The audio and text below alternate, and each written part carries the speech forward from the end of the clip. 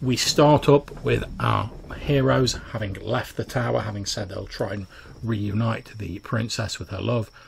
They now stand back in this wintry glade.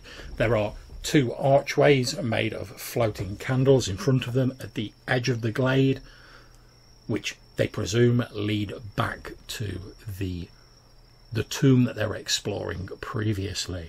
And we're going to pick up with them stood in the clearing, perhaps to debate what they want to do, perhaps just to jump through the portals.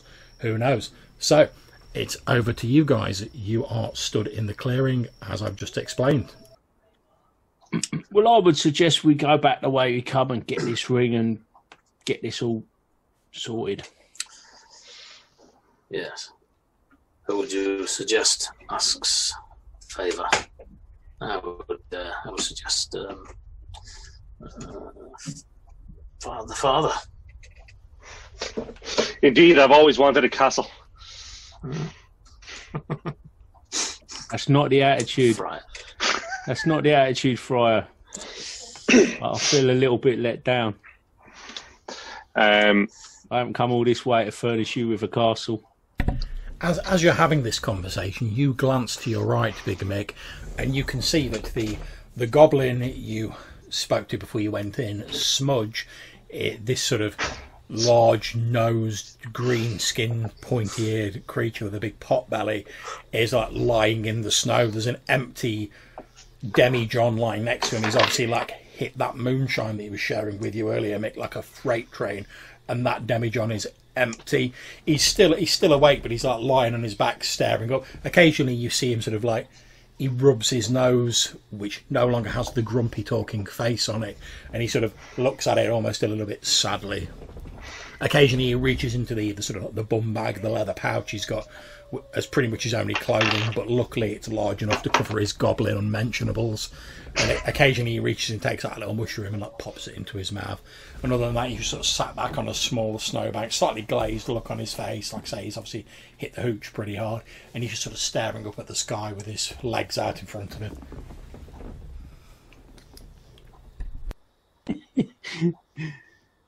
He's a bit of a character, isn't he?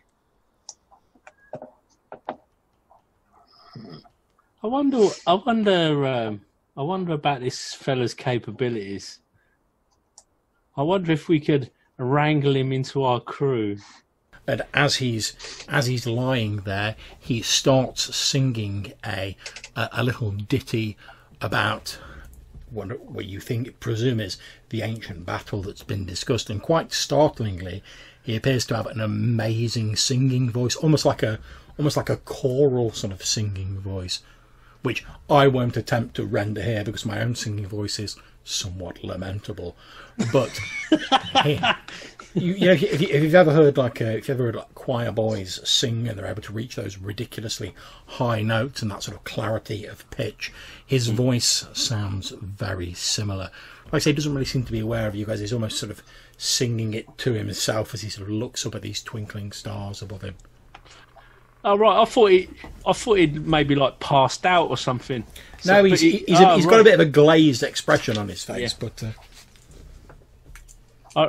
right, okay. I'll wait for him to. I don't want to interrupt his little ditty there, so perhaps let him get to the bit where there's an instrumental break or something, and then just like nudge him up and say, "Hey, Smudge." Okay, so he's like, it is and Smudge, winter shall come to the forest nevermore. And then you're like, oi, bravo, Smudge. He turns around and he's like, sorry, didn't. And he like struggles to focus on you. He's like, didn't see you there, big un. What can I do for you? What are you doing just now? Are you busy? Do you fancy coming up top with us? He's like, nah, I ain't busy. He's like, to be honest, there's not a lot to do round here, apart from when they run out of food for like the guests or some more guests come in, and then obviously they send like me and the boys out to go foraging. But aside from that, it's a bit boring, to be honest with you.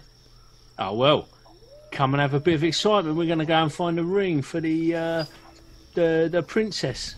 The princess. He's like, oh, all right. He says, wow. What you want a ring for? Well, she was betrothed to her beloved Sir Chyde, and yeah, she wants the ring back. So we're going to get it. She's going to grant us a wish. We've got things to sort out, you know. Well, if it gets this endless pre-wedding meal over with, God, it's been going on for ages. If it gets this over with, well, I'm all for it, mate. I'm all for it. Oh, well, tag along. Come join us. But I mean, you know, you might even find a few mushrooms or something like that you've not noticed before. Okay, so I'm going to ask you to make me a charisma roll. Yeah, good luck with that. I'm going to give you a +2 to your roll because you've appealed to his love of mushrooms and you have ingratiated yourself previously with him. Plus, he seems to regard you as distantly related to his kind. You're not sure you understand why, but that does predispose him well towards you. So, well, I did get that little bit of insight there previously with the. That's it. Oh, and I got a -1, so I got a. Oh, you give me so I got a +1. I got a net +1, so I've got a 12 there in total, which is a bit dank. He looks interested, but he's like, wow. I'm not sure. He's like, I'd like to, but you know, I'm not sure. I might get in trouble for like abandoning my duties, like. And he says, well, I'm not sure about that. I mean, you know what them sort, and he gestures like to the tower with his thumb. He's like, you know what them sort can be like when they get angry. Well, I'm not sure I do, but I can imagine. He sort of yawns in an over-exaggerated fashion and stretches his arms, and he says, "Yeah, it'd need to be worth my while if I was going to abandon my post." Just saying. Well, what are we talking? He says, "I don't know. What are you offering?" I ain't got too much in the offering stakes, if I'm honest. I don't know about me. Maybe 10 gold springs to mind. We got some gold coins. I don't know. He looks at you and he's like, "Gold? Get serious." Well, I'll tell you what. What good's gold to me? I tell you what. I tell you, I've got just the thing for you. An all expenses paid trip to Great London. How does that grab you? Back there with your old. I tell you what, it's got the finest community of folk, much like yourself. All the high life there. Oh, mate, and as for opportunities for performance and singing, you can sing to the Queen of the Midlands, not the Midlands. Oh crap! My law has defeated me. He's like, England. Not England, pretend England. He's like, he leans a bit closer, looking quite interested. And he's like, tell me a bit more about this Great London and this community of goblins. What's it like? Well, I tell you, it's something to behold. See the quiet fella with the robes. I was going to say the knives, but you can't see them. The robes here. Is that what? The one who looks like a corpse? Yeah, the one who looks like a corpse on a good day. Him there, he could tell you all about them. I mean, I don't partake myself, but the mushrooms in Great London, mate, I tell you. He looks up and he like jiggles his like pouch a bit, and he's like, "What good is this?" Well, like I say, I mean, he's your man over there. He leans round Big Mick and he's like, "Are the mushrooms where you come from as good as these?" And he like jiggles his pouch in your direction, Jackdaw. I nod. Like after, let's say, like 10 seconds of contemplative look on my face. Yeah. Smudge looks back to you, Mick, and he's like, "Fucking hell, I wish he'd shut up. I can't get a word in edgeways." Oh yeah. It's a struggle. He's like, sure. "Well, I tell you, I assume I'll be getting some sort of recompense. But yeah, we could talk about that later. I'll tell you what. How about I come with you for now, and we'll see how it goes for a bit, and then obviously I've got until you go overseas to like make my mind up. So if it ain't working out, I can come back in. No harm done. How's that? It's just a casual thing. I thought you might, a little bit of excitement for you. You've done us a good turn. I wouldn't want you to miss out on an opportunity of a lifetime. You can go and see the big city, the lights. He says, "Wow, all yeah, the sights, If, like you say, there's like a community of goblins over there, and they like the mushrooms as well. And he pats his pouch. I might be onto a tidy little earner there." Oh yeah, and you wanna see the goblin crumpet as well, mate. He's I ain't joking, he's like, you know what I'm saying? "Go on." No, I can't. I couldn't do it justice, so I'll say no more. I'll draw a veil over it. You got to see it with your own eyes. He says, "Right, sounds good to me." He's like, "Right, where are we going first, Tim?" Up these here stairs, I reckon. He says, "That might be a bit of a problem." Oh? He said, you see those archways over there? He's like, "Well, I reached through and pulled you through before." Yeah. He's like, "I can't go all the way through them. It's not allowed."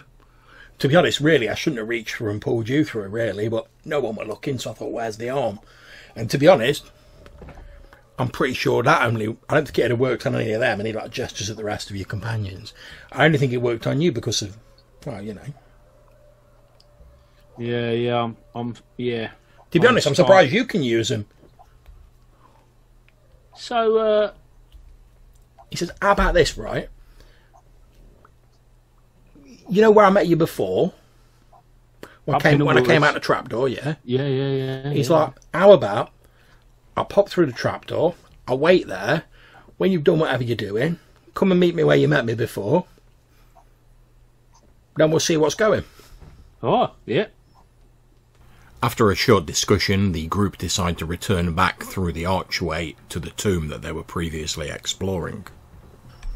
To the archway.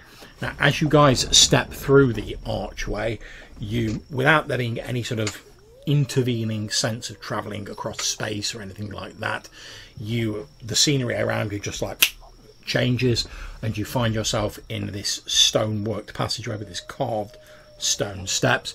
If you look back through the archway, you can see beyond it not the winter glade that you've just been stood in, but a small round chamber with water covering the floor and a statue in the centre of it. That was the chamber that you were trying to go to originally. However, to get to it, you have to go through the archway, and that's how you ended up in the winter glade. So we were never actually in that chamber? Nope. Okay, right. However, as you're all obviously I've put you back in the room because it's on a different level, but as you all emerge from the archway, immediately you all feel this sense of tremendous well-being and this sense of inner peace. It's almost like a golden wave that washes over you, and it's as you sort of walk slowly away, it's a beautiful thing. I mean, if you're an emotional person, it might almost bring a tear to your eye. It's that wonderful. But as you start sort of walking away from them up the stairs towards the chamber, this feeling gradually starts to recede the further you get from the archway. Facing you is the white marble statue of a beautiful woman that you all now know to be the same princess you've spoken to. Long flowing hair, wearing similar robes to those you saw in, and has the telltale sort of star symbol on her forehead. Over the statue's posed with a finger to its lips and is looking at the staircase that you're emerging from. However, there is a black cloth blindfold over the statue's eyes. Yeah, now we know from when the lieutenant lifted it up that on the inside of the black blindfold, which is just normal cloth, although quite fine, there was gold embroidered crucifixes on the inside of the blindfold. Yeah, some sort of ward or something, perhaps. Yeah. As you sort of look at this room, sort of looking down the corridor, Friar, you can see what appear to be almost like pews, like you would see in a church. You can, even from where you are, you see that they're obviously badly cracked and damaged, and you can see a few bits of mould and signs of decay on them. And beyond is what looks to be a large stone oblong, perhaps an altar or a plinth where in days gone by a priest might have stood to deliver a sermon. You're not sure.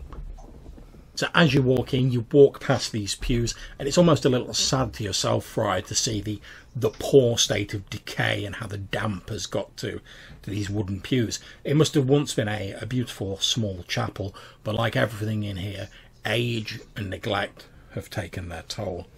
To the west of you is what appears to be a large tapestry, and just ahead of you to the north is what appears to be a stone altar. There is a statue of a regal-looking gentleman on the altar, just like the upper half of his body, dressed as a crusader, you know, wearing armour, flowing robes, etc., and holding its hand aloft, and sat on the hand appears to be a thick red wax candle. It's obviously been lit previously, although it's not lit now, because some of the wax has dribbled over the stone hand of the statue and has sort of frozen in those almost like sort of icicle-like patterns that melting wax makes. There's a velvet cloth on the altar, although it too has suffered from the ravages of time and it's partially disintegrated and worn away. Okay. Is there anything? Is the altar kind of like a stone block, or is it more of a table? Yeah, it's a large stone block. Okay. Okay. Looking over to the west of you, as I said, you can see this tapestry. It appears to show a warrior. You can actually see some of the heraldry of Gale on his armour. Like I say, but it's just like a flat tapestry. It appears to be a depiction of some sort of afterlife experience, or perhaps the gates of heaven, you know, golden gates, light coming out of it. And there are two figures dressed again as warriors of Gale who appear to be walking towards this light. And as you watch them, you can see that they appear to be walking quite close to each other, you know, as friends might walk closely with each other. Okay. And is there anything behind the tapestry, or is it kind of stuck to the wall? Okay, you see the tapestry is on like a bit of a rail, so you pull it to one side, and you can see behind it what appears to be a wooden door. It's got like a sort of standard metal lock in it. However, you can tell just by looking at the door that obviously the damp has got to it, and the wood is quite badly swollen. I'll see if I can work a little magic on that door and get that open there, that locked door. Okay, now looking at it with your expert skills, Big Mick, you think that there's going to be two problems with this door. One, obviously, the lock. That's your jam. However, two of them, the second problem, is that the door is actually swollen in its frame. So you think even if the lock is picked, it's going to require some force to like push it open. But if you want to have a go at picking the lock, you can certainly do that. Now, I think this here door needs a good old smashing. This will need a good old fashioned bit of elbow grease to get this open, I feel. The finer points of locksmithing will not suffice. So I get my my axe out.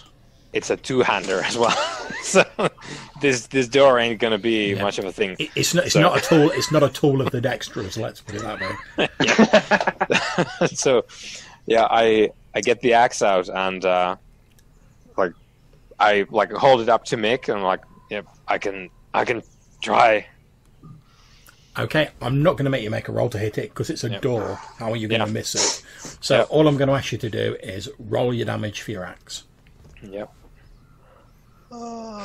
And this isn't to see if you break it down, because you will break it down, but the more the damage, the less time it'll take you.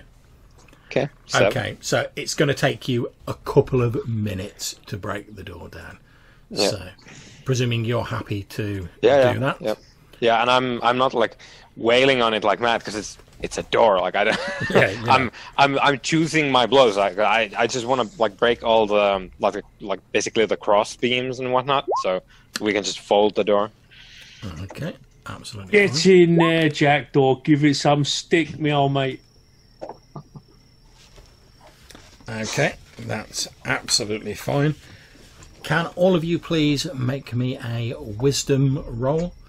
If wisdom's primary, the difficulty is 15. If it's not, it's 18.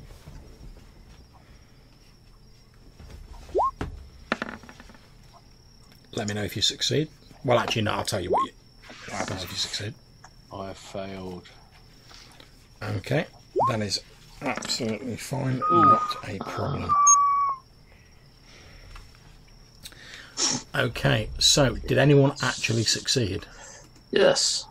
Okay, so obviously the sort of like the squelching and the grunting and the swinging of the axe is all fairly noisy. However, as it's going on, you hear this, Lieutenant, you and only you seem to have, you hear this like other noise sort of, but it's quite difficult to hear with all the swinging of the axe and everything. I mean, Jack does nearly got the door down, but you swear for just a moment you thought you heard something else, but the noise of like the axe is like covering it up. From which direction? You can't really tell because like you're just like, oh, did I hear something? And then it's like, Right. I'll take a couple of steps close to the gentleman and say, wait, just a second, I heard something.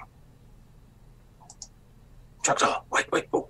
Okay, so I'm just you're frozen. literally just about ready to do like the last blow, and you're like, I'm looking to the lieutenant being ready to swing at the door, or maybe something else. okay. As you stop swinging and the noise sort of dies away, and you all listen, you can hear this.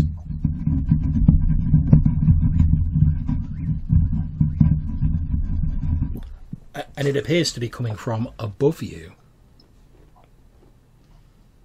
Okay. What do we see if we look up at the ceiling?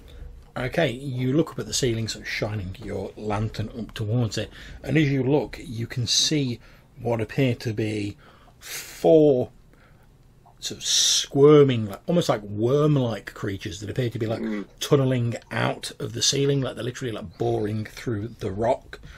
As they're sort of moving, you see they have like long sort of like ringed mouths, almost like lampreys with like needle-like teeth in them, and they appear to be slowly sort of like squirming their way out of the ceiling. Through the rock. Yep. Are they within bashing distance? Well, you'd have to do a little bit of a jump, but yeah. Yeah, You expect if they're left, what's going to happen is they're going to tunnel their way out, and they're just going to like drop out of the ceiling, like pretty much onto you guys.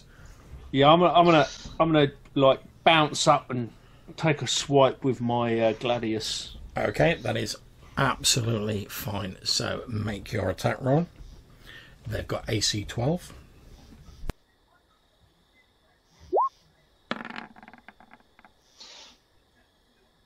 That is pony. No dice, I'm afraid. You jump up and swing at one of the worms, and just as your gladius is about to make contact with it, the worm finishes sort of scurrying out of the thing, and it just like plops down and sort of like falls down towards you. And obviously you're swinging at the ceiling, so as it drops out, you miss it. Okay, you all get to act before the worms.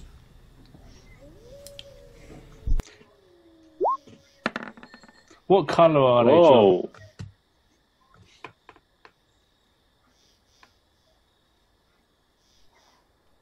That is most definitely a hit, Fry. They're a sort of dark pink sort of colour, Mick.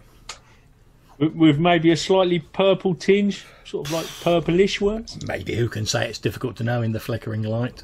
Yeah, British accent. Indeed, yeah. As they come out, they're like wearing little top hats and no, I'm kidding. Is there like 4 of them? There is actually. How ironic. Okay, so unfortunately now there's 3 of them, because as you swing your weapon at them, describe how you dispatch one of these creatures for us. So just as it's kind of falling down, I just kind of stick my sword up in the air, and it kind of just falls on the sword, and it's kind of the sword goes all the way through it, and it just kind of splits in half. Indeed, it splits in half, and you're sprayed with a fine mist of this horrible smelling ichor from out of the creature. The two halves plop to the floor, they wriggle a bit, and then they lie still. Okay, Lieutenant, what about yourself? I will hold my action, rather surprised, and see whether they actually keep burrowing through the floor and leave us alone. Okay, Jackdaw. So I will step aside and also, if it's possible, wait until one plops on the ground and then get it with the axe. Absolutely fine. Make your attack roll. And obviously, likewise, Lieutenant, if you want to wait for one to hit the ground and then attack it, you can do so in this round. Yep. Okay, here goes.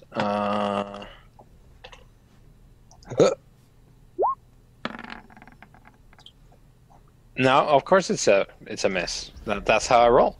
Okay, so I presume you're going in with a club, or are you using your axe? It was the axe that I had to hand.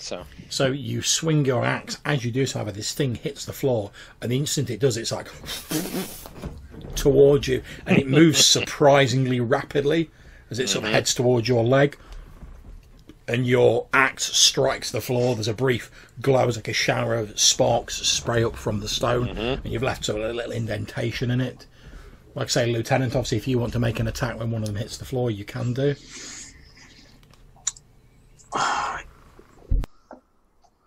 No, I shan't. I shall wait. I shall have sword ready in hand. Okay, so I shan't attack. What I'm going to do then is we have 3 of them attacking. Now, I've only brought up the combat counter because it's got your ACs written on from previously, just save me keep asking you. So, here we go for the first one, in no particular order. So the first one that's slithering towards Jackdaw's leg. Ouch. Hits. Okay, so...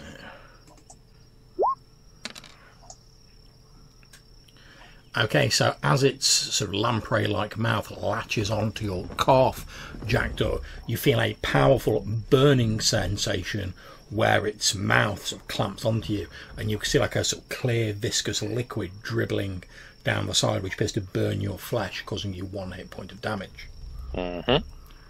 Okay, so the one that's plopping down on Big Mick.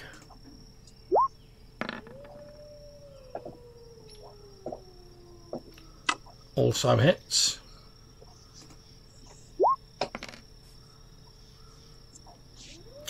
Okay, so this one lands dead centre on your chest, Mick, and as I've described for Jackdaw, as its mouth like clamps onto your chest, you feel this horrible, almost like chemical, like burning sensation, and it damages you for 3 hit points. And finally, the one attacking the Lieutenant. Hits.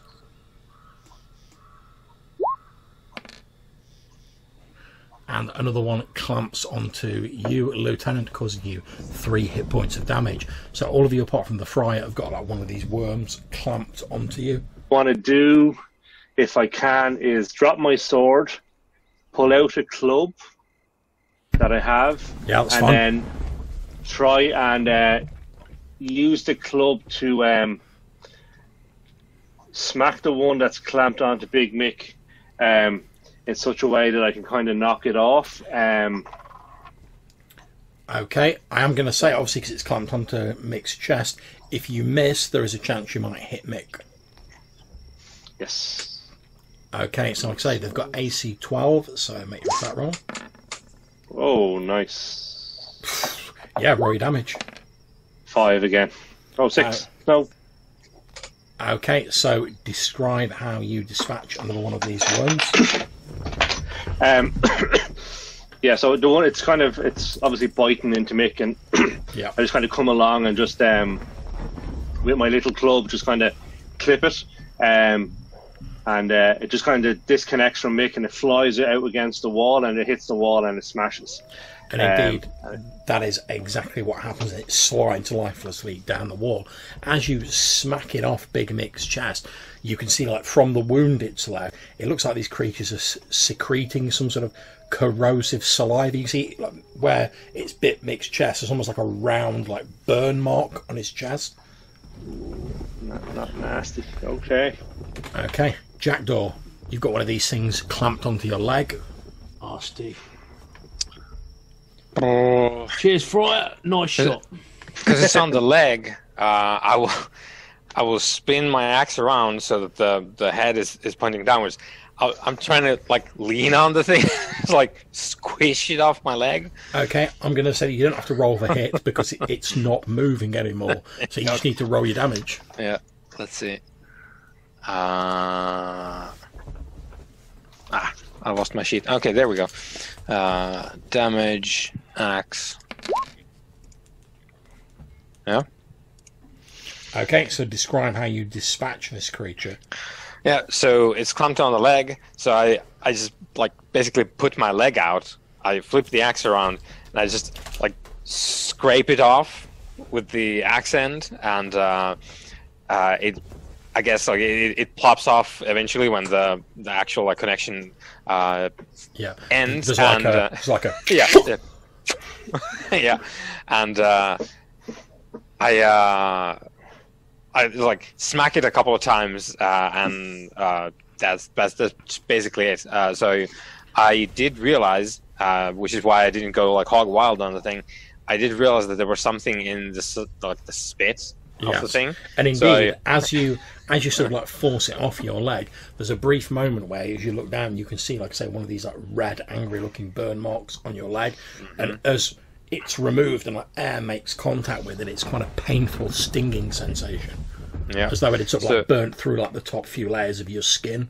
Yeah, so I, like, gently pummel it to death. Absolutely fine. Your gentle pummeling spells its end.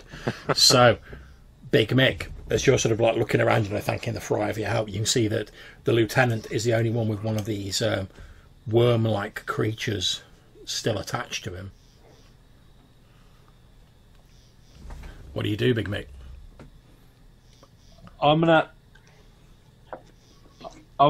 kind of grab hold of it with my offhand, okay, to, like, stretch it out, and then kind of, kind of pair it off. That is absolutely fine.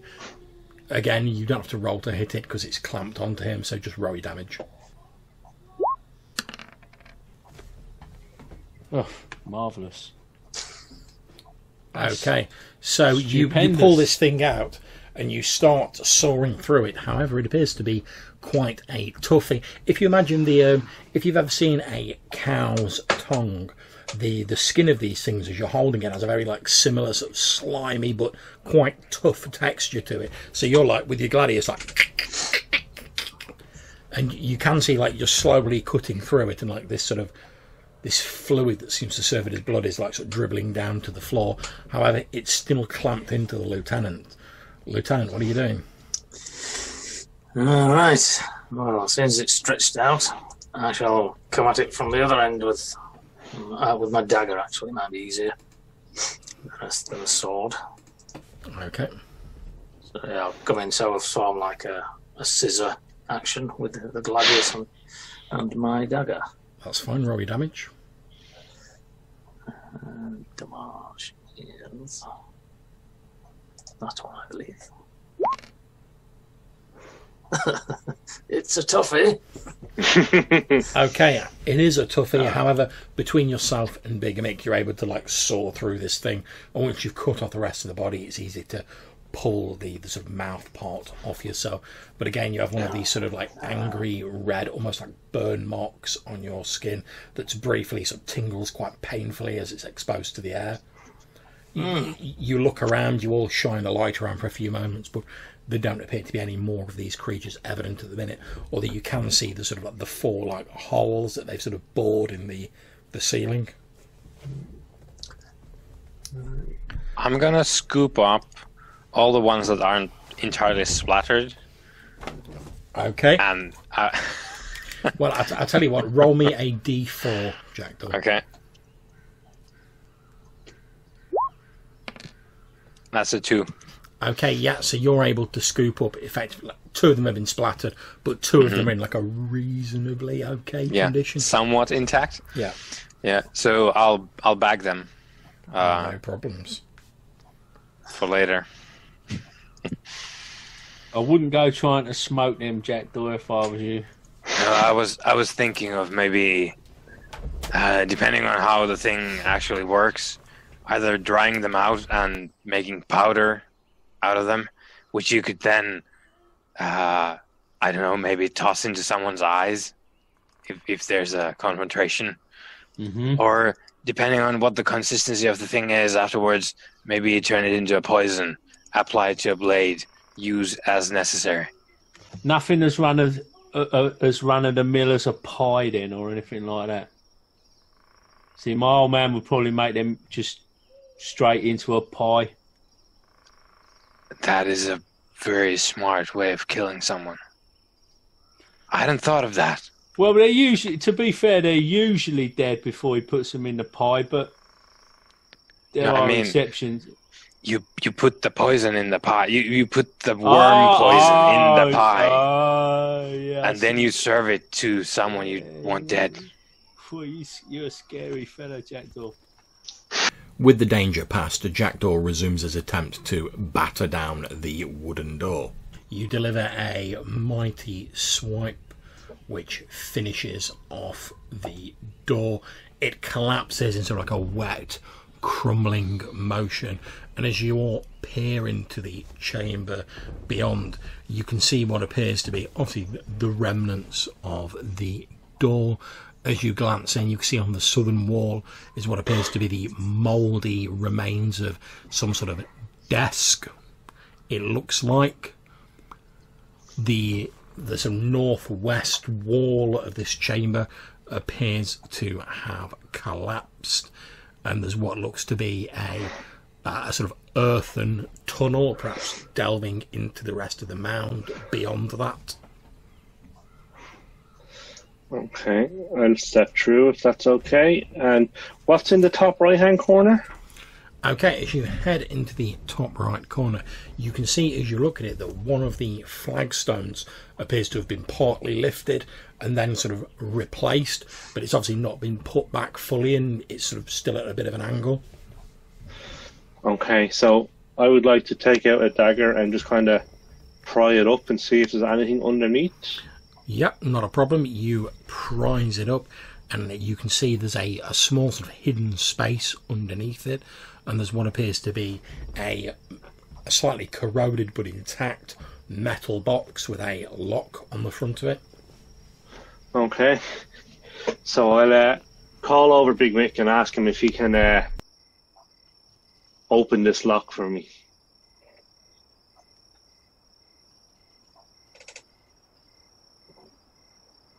Not a problem. Let me just have a little shifty, see if I can work a little bit of magic here. It's probably just got a little bit seized up. Okay, so if you're trying to sort of like pick the lock or jimmy it, Mick, you would be making a dex roll. Obviously, dex is one of your primaries, so the difficulty is 15 and you get to add your level to the roll. Okay. We have a whoa. God, that's a boom, a natural 20. Okay, so I'm going to say with that stupendous roll, you bring the box close to the lantern that your group's carrying. You know, just get a bit of extra light on the job while you're doing it.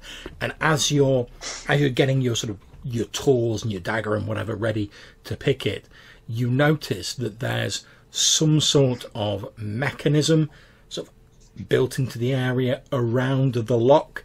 It's camouflaged extremely well to just look like the ornamentation of the lock, but it's definitely some sort of mechanism, and that causes you to like pause momentarily. You're not sure what it's for, but it's definitely not part of the lock itself. Oh, this looks a bit dodgy, Fry. There's something going on there, something much amiss. I don't like the look of this here contraption. I think some further investigation is required. I come up to Big Mick and I offer him the axe. Yeah, very subtle, Jackdaw. Very subtle, mate. I think we need a little bit more finesse in this instance. I offer him a fillet knife. Yeah, closer. However, I suspect some of these here probes that I might just have about my person would be more in order. No problem. So you turn the lock, the box away from yourself, and you sort of you reach over the top of it and sort of keeping your hand well out of the way, and you sort of jiggle this knife around in the lock. As you do so, what appear to be two metal spikes come out of the mechanism. They're about yay long, and obviously if you'd have been holding the box and sort of going like that, those spikes would have probably gone into you. Yeah, nasty.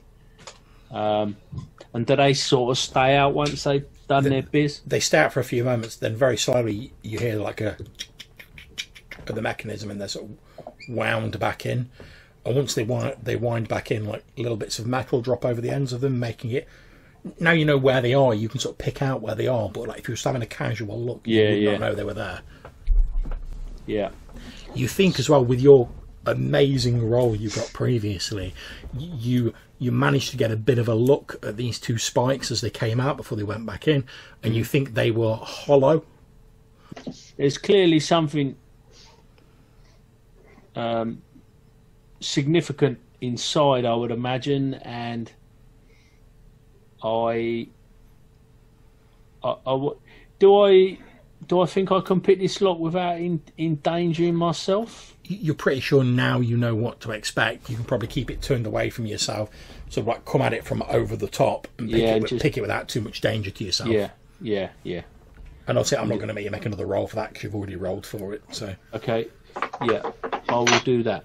Okay, so you pick the lock again. The two spikes come out and then slowly start going back in. However, forewarned as you are with your knowledge, you're not in any danger of getting hit by them. And as you open the lock, you're able to lift this sort of metal bar off. The boxes can now be opened. Okay, let's flick it open.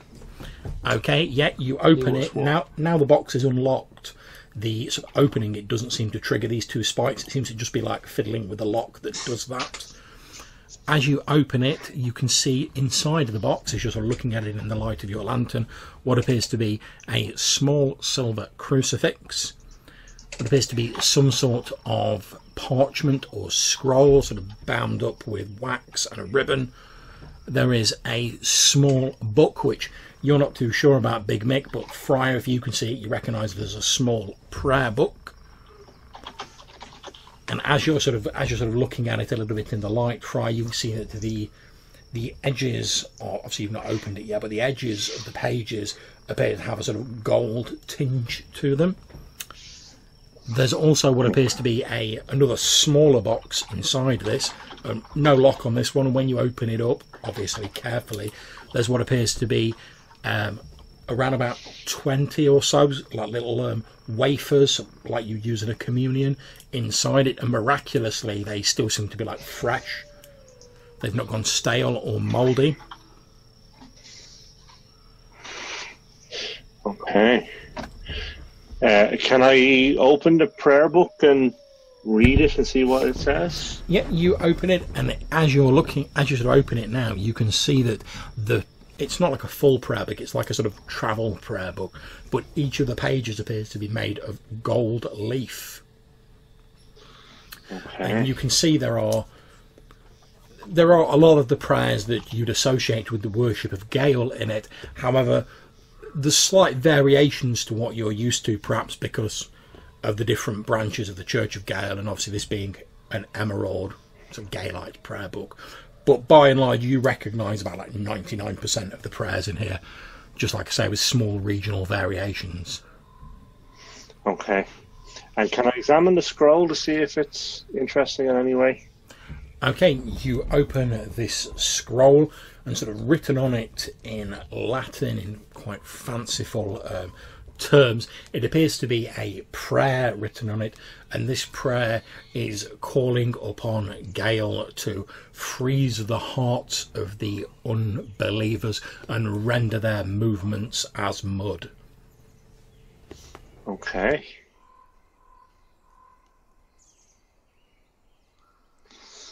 Okay. And can I examine the crucifix? Is it? It appears just to be a small silver crucifix on a chain. Big Mick, looking at it with your sort of knowledge of like prices and like, you know, how to offload stuff, you make a guess that if you found the right person, you could probably get about 50 gold pounds for that. Okay. Just because it's such a nice, sort of well produced little piece, and obviously it has religious significance. Nice bit of craftsmanship there. Indeed. Nice bit of schmutter. And a tiny little box there. I don't know if that might be of interest to you, Jackdaw. Got a nasty little trap on the front. Maybe we could lure someone into coming a cropper. First pies, now boxes. It's all going on. It's all going on. So, Mick, explain to me the danger in the box, because obviously there is some. How does it function? What is the threat? So, now, when the box is shut, I'm not quite sure about locking it yet, but let's say you shut the lid and you push something and it becomes locked or whatever. When you tamper with the lock, boom! Out comes a couple of these nasty little hollow spikes, which I suspect may well contain some kind of noxious poison that would endanger your health. Where are the spikes in this contraption?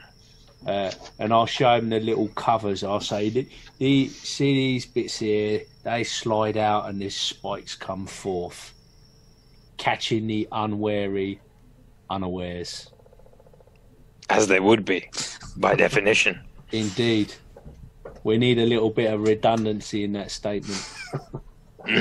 So, John, does it look likely if you were to take out a knife to, like, dig these spikes out? Like, I'm not concerned with, like, preserving the mechanism. Okay. I want the spikes, and or if there's, like, a container of poison. Okay, so now that you guys have obviously opened the box, you expect that the spikes actually are sort of like concealed in the, I suppose, the sort of like the bottom of the box. They like slide back into the bottom of the box, and presumably, if Mick is correct and there's some sort of poison or such like in there, there must be some concealed in the bottom of the box. There must be a reservoir that holds said poison. Yeah, there's a false bottom of Exactly. some kind. Yeah, so probably like poking around for that, like tapping on the thing to get like different sounds. Yep, you tap on it and you're pretty sure that a small rectangular section of the bottom of the box is fake. Yep. So, Mick, if I dig into this, if I pull this open, do you think there's going to be spikes?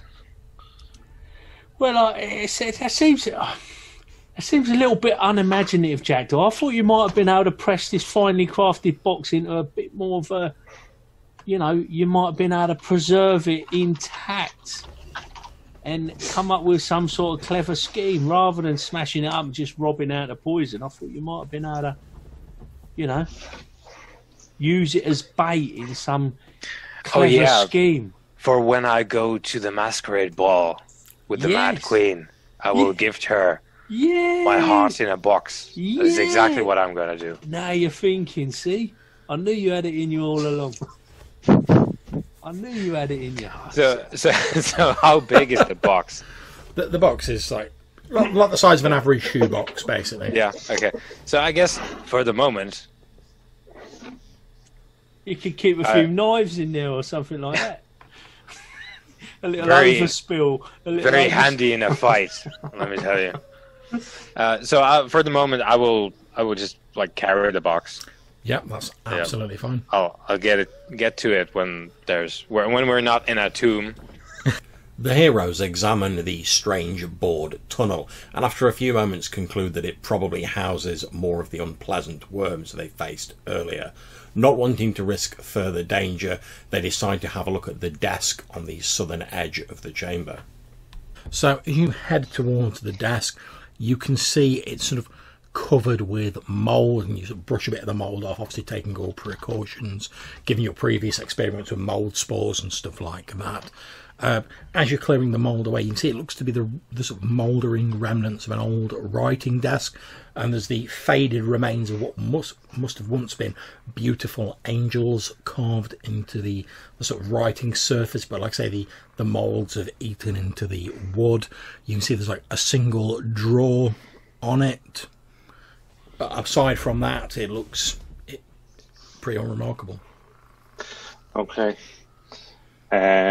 So having learnt my lesson from the box, can I examine the drawer for traps or devices or anything that looks out of place? Okay, make me a dex roll. Obviously, if dex isn't primary for you, it's difficulty 18. You don't get to add your level because you're not a rogue. Okay, so no. Okay,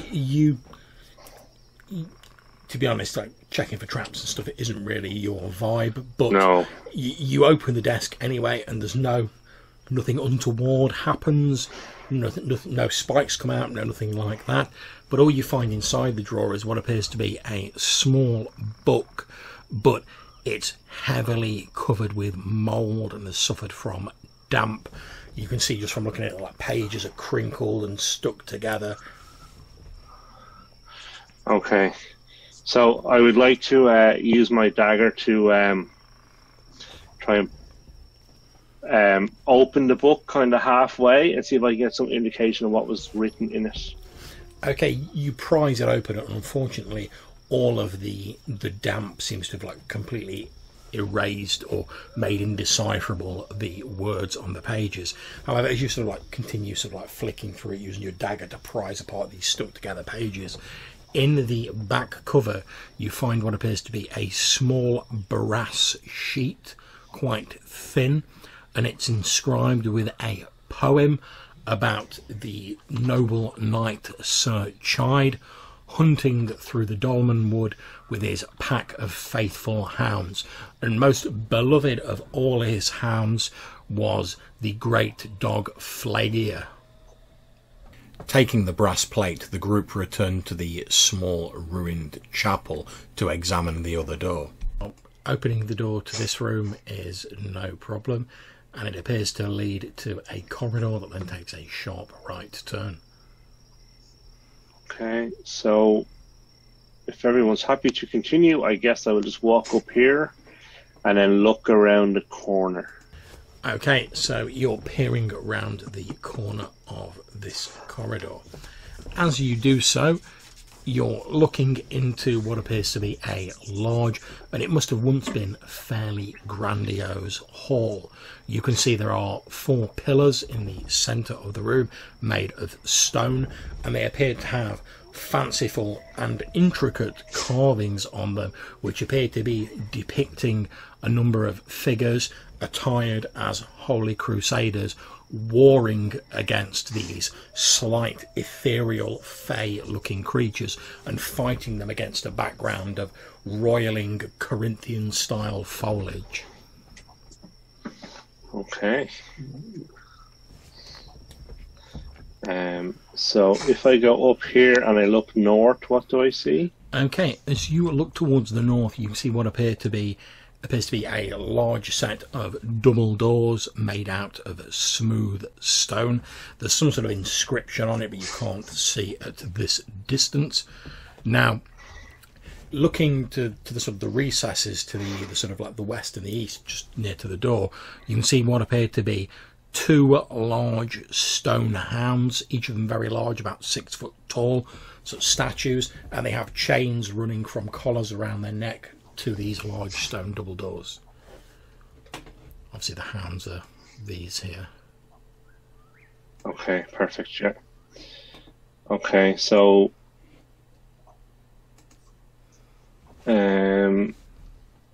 so can I examine this door in the south, or what I assume is a door in the south? Yeah, it's again, it's a set of double doors, again made of stone. Okay. Can I try and push them open?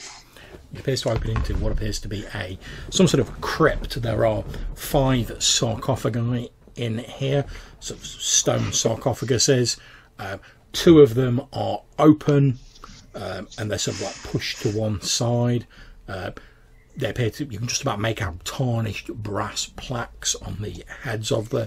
However, what strikes your notice more than any of this is a large crack in the centre of the room, and floating above it in the air, in the sort of tall domed roof of this chamber, are what appear to be 2 skeletons, and they appear to be dancing slowly above the crack, arm in arm, waltzing in midair above the fissure. Each of the skeletons is covered in a slick coating of some sort of purple hued slime or ichor, and as they dance over this crack, the slime dribbles down and drops into the crack. Okay. Okay, which 2 are open? It's the 2. So let's see if I can highlight them again. So this one here, and this one here. So the 2 on the west wall. Okay. As you're sort of looking in there, the skeletons momentarily pause as they're sort of floating and whirling around each other in the air, and they turn their sightless visages towards you, and in your head you all hear quite a cultured sounding gentleman's voice saying, "Oh, visitors, splendid. Will you not join us in a dance?"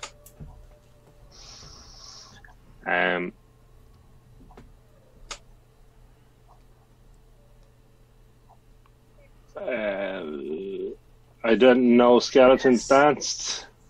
You hear, coming from inside your head, you hear a woman's voice sort of laughing. Who are you, pray tell? The skeletons don't respond to that. However, they continue waltzing around and slowly start spinning around, joining their hands together as though they're in the middle of a courtroom waltz. Okay. So I will. I guess I want to step into the room, but I want to stay away from the skeleton so I don't get any of this ichor dropped on me. They're floating. Basically, if you try and move across the crack, you're going to have difficulty getting across it without getting any of this stuff on you, because it's like... Okay. So if I can, I want to get into this corner and examine the opened sarcophagus. Yep, that is absolutely fine. So as you examine this sarcophagus, you can see that it appears to be empty. However, as you look at this brass plaque on it, you can see that it says... it has a person's name on it, and it says, "My beloved mother, Lady Amaranda." And as you sort of brush away, very gently, you brush away a bit of the mould, underneath the brass plaque is what appears to be a small and very faded vignette or sort of painting, showing what appears to be a tall, elegant-looking woman with quite a prominent hooked nose, who is sort of holding a book up near her face. So. Okay. Okay, so then I think I would like to come across here and examine this sarcophagus. Okay, that's fine. You skirt across, giving the slime a wide berth. As you look at this coffin, you can see there appears to be... This obviously has a lid on it. Are you going to try and take the lid off? Yes. Okay. The instant you start touching the lid, the 2 skeletons stop their waltz, turn their faces towards you, and they immediately, with this banshee-like howl, swoop down towards you, trailing this purple ichor behind them. Okay. And they are literally just going to swoop straight into you and attack. Okay. Can I turn undead before they do? You won't have a chance to turn because they literally just swoop in and go for you. But Okay. we'll do their surprise attack, and then we'll do initiative. Yep. Okay, so the first one, let me just bring up the turn order. Okay. And the second one.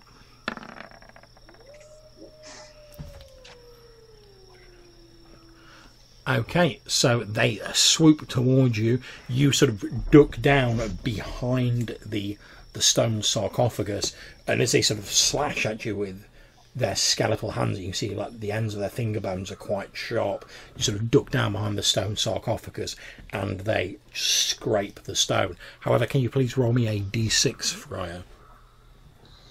I can. Okay, that's absolutely fine, because as they go like this trying to get at you, they splatter slime as they're flailing around. But sheltered by the sarcophagus, none of it lands on you. It sort of sails over your head and splatters into the wall. Stepping out from behind the tomb, the friar calls on the power of Gale to repel these undead abominations. These skeletons drift away from you, not in a sort of sense of fear or in a hurried way. Almost languidly they drift away from you, trailing this slime, and they drift back up to the ceiling, and they slowly start revolving in their dance, almost as though you've been forgotten. Okay. Okay, so the NPCs have obviously withdrawn. Lieutenant, what are you going to do? Well, I sorted them out then. Friar, well done. I thought we could have been in trouble there. As you're saying this, Lieutenant, you're looking around, you can see there's like numerous areas on the floor and on the walls of this room now that are sort of, they've got splatterings of this like purple slime on it. So as they swooped down, they were just sort of dripping it, and they were spraying it as they were flailing at the friar. So it's going to be quite difficult to cross this room now without stepping in some, putting your hand in some.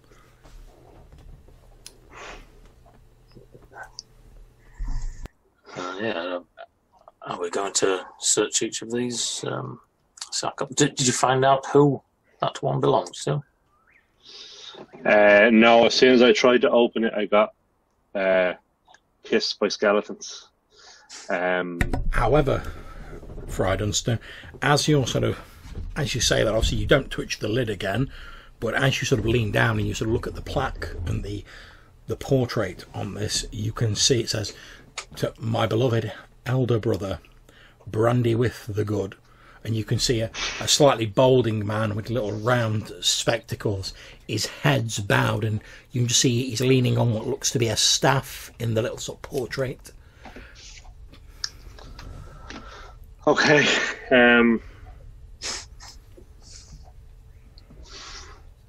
Yeah. Good impression there, John. That's all that LARPing, mate, see? I say, mate, it pays off. Yep.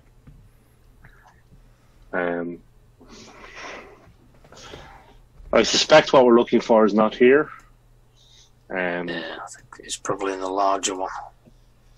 So perhaps we should withdraw and leave these skeletons to their dance. So, Lieutenant, you sort of pick your way across the room, avoiding the slime.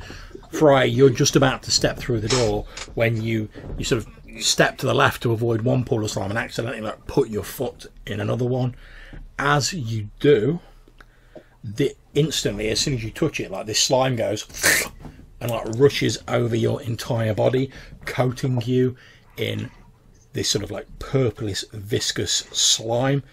And as it doesn't cause you any harm, you can still breathe, but as it rushes all over you, you start to feel very light and you start drifting up towards the ceiling, floating up.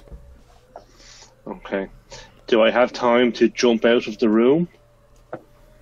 You can try and get out of the room, but obviously your feet aren't on the ground now, so you're sort of like you're floating up into the air as though you were like filled with helium, like you're a helium balloon, or you were lighter than air, and you're sort of drifting up. Okay. Is there anything I can grab nearby to keep me down?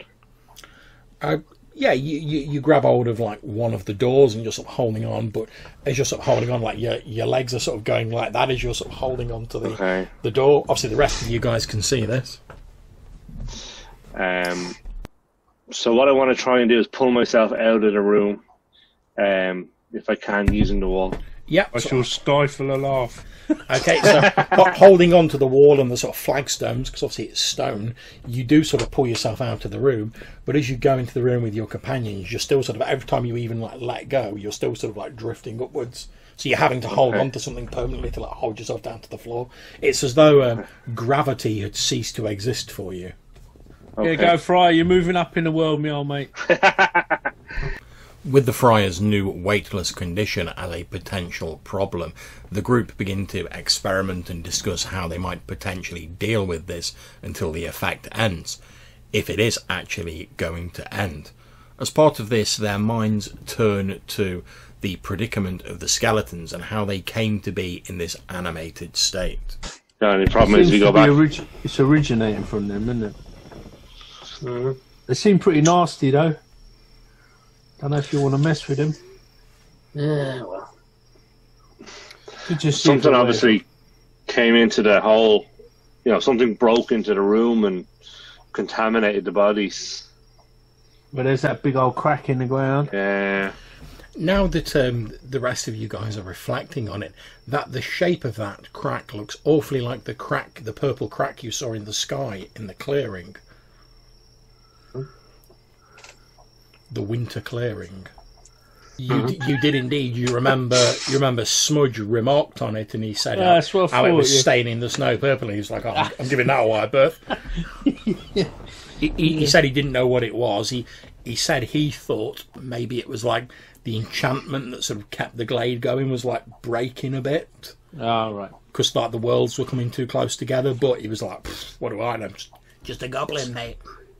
With his condition not improving, the Friar turns his attention back to the two slowly dancing skeletons in the chamber to the south of them. Does it look like they're causing the slime? Or do they seem to be getting less slimy as more of it falls off? They don't appear to be getting less slimy as it's going on.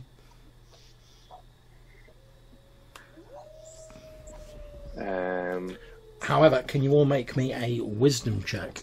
And in light of what you said earlier, I'm going to give you a +2 bonus, Mick.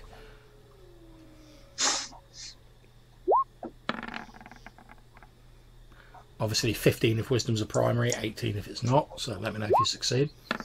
Get out, Jackdaw. Yes for me. Okay. Yes for everyone. Yeah. Okay, so obviously as you're all sort of looking up towards these skeletons trying to work out what's going on, and you're sort of going, oh, where's this slime coming from? You can see that, although it's very difficult to see because of like the flagstones on the ceiling, there's actually a hairline crack running along the ceiling, and slime appears to be slowly dribbling out from the ceiling. Most of it's falling on the skeletons and sort of coating them as they're moving around. And the rest of it appears to be sort of dribbling into the fissure. You know the two caskets where that were open? Yeah.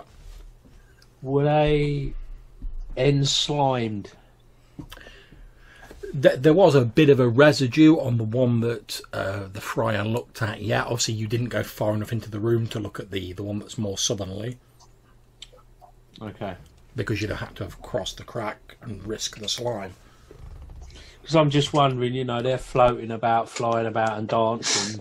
Maybe they just got coated up much like the good flyer here.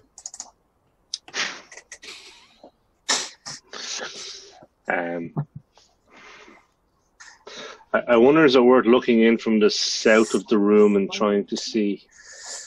Yeah, that would be a job for the lieutenant. As soon as he doesn't get accosted by any floating objects. Okay, so what's your plan then, Lieutenant? Yeah, go on, I'll take a quick walk around. Back the way we came. Yeah, that's absolutely fine. All the way around. Through that round room. Through the round window. Yeah, nothing appears to attack you or anything like that as you're moving. And you make your way back to the chamber where you see the 4 little plinths with the religious artifacts on. As previously, when you walk through, they don't rise up or animate. And try this door. Yeah. The southern door. Again, it takes a little bit because they're stone doors, but you push them open and you see you're at the southern edge of the chamber with the 2 skeletons dancing, and you can see Friar Dunstan hanging onto the door at the opposite end of the room. Give him a wave. All right. As you're doing that, the skeletons sort of like slowly revolving around each other move a little bit towards you, and a rather jolly, like say, sort of cultured gentleman's voice says, "Ah, a visitor. Won't you join us in a dance?" Perhaps another day, my lord. Could you tell me what has happened here? This chamber appears to have suffered some damage. Well, the upkeep on a manor is no trifling thing. And obviously, this isn't your head, but you can all hear it. The upkeep on a manor is no trifling thing, good sir, even for one of my wealth and means. However, myself and my darling lady wife, Amaranda, are just taking a turn around the ballroom.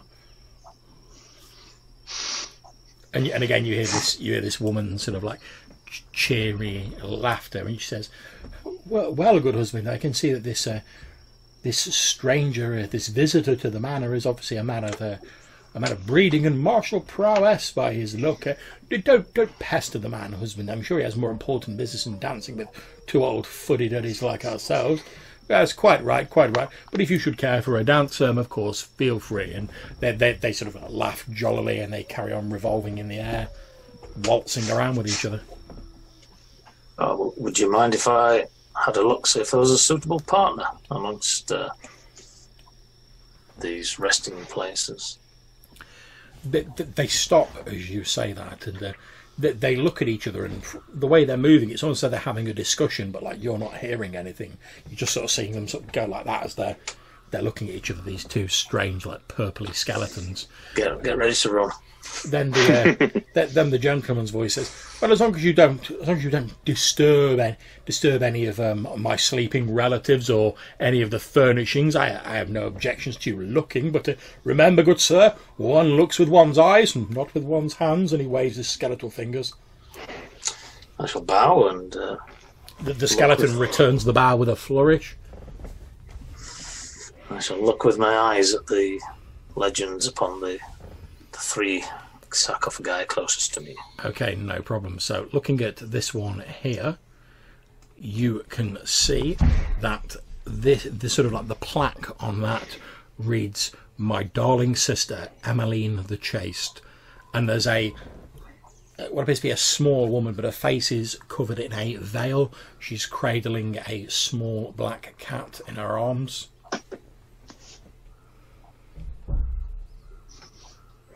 Now, obviously, you've been able to look at this one without too much worry about the goo, but if you're going to move further in, it's going to start becoming an issue.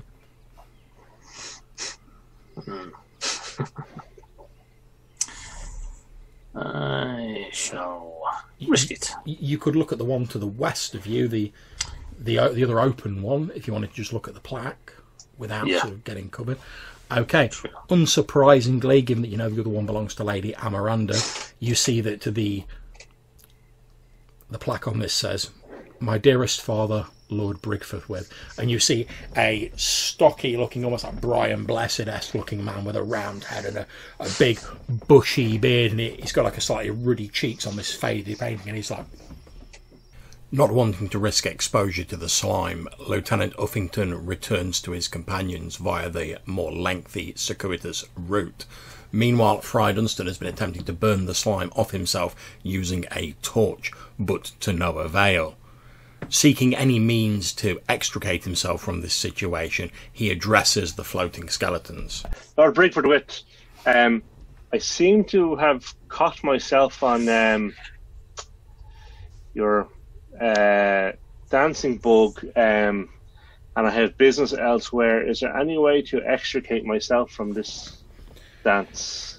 You hear the skeletons sort of move a bit towards you as they're sort of dancing around each other, and you hear this booming voice again say, "Yes, well, the waltz is all the rage at court, so I'm not surprised that you've caught it, good sir. However, I'm not entirely sure what you're referring to with the rest of your speech. Why don't you just give yourself into it and have a dance? It'll do you the power of, good sir." I'm afraid I have business elsewhere. Oh, it's a shame, but understandable. At which point the woman's voice, Lady Amaranda, cuts in and says, "Husband, can you not see he's a man of the cloth? They don't have time for dancing and such fripperies as we. Leave the good father to his prayers and his ablutions. Come away, husband." He said, "Yes, quite right, my dear, quite right." And they sort of drift off again towards the far end of the chamber, dancing with each other. I don't think it's anything to do with these characters. I think they're victims of it, perhaps. Yeah. Whilst his companions are debating what to do about Friar Dunstan's situation, Jackdaw takes the opportunity to explore some of the rest of the tomb. So you peer into the chamber beyond, and you can see what appear to be 7 stone statues carved in the likeness of footmen, sort of like standard sort of leather jerkins, spears, etc. You can see that each of these statues appears to be holding a different weapon, and they're real weapons rather than like stone carved ones. One of them's holding a flanged mace with a spiralling hilt. One of them has a morning star. One has a battle axe, another a warhammer. One's holding a long sword with wavy grooves on it that you expect, so like blood grooves on the blade. Yeah, well, this is that kind of place. They have blood grooves on swords. Indeed. The 6th statue holds a halberd with some sort of like the mouldy tatters of a pennant hanging from it, and the other is holding a spear with a serrated blade. I will examine these implements of violence over the course of however long we take.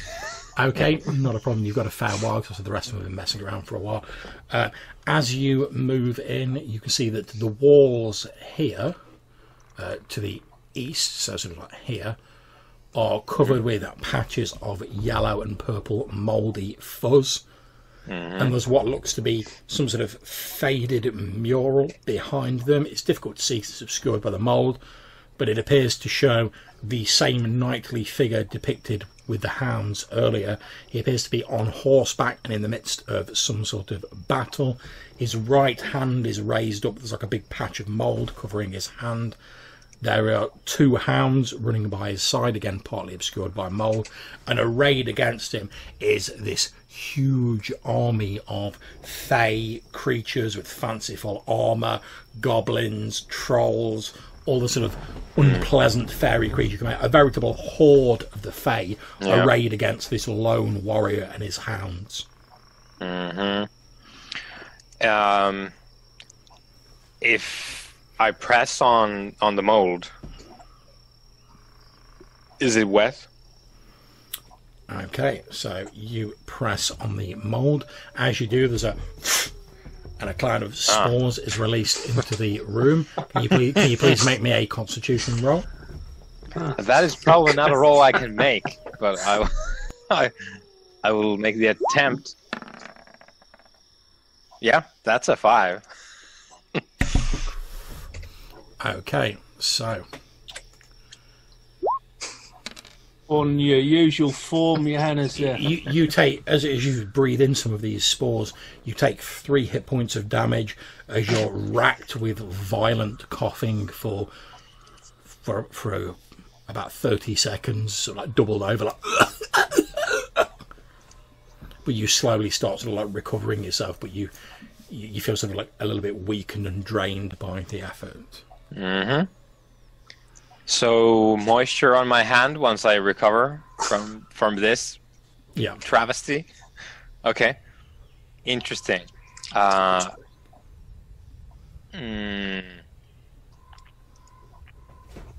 Okay, so I will leave that alone for now and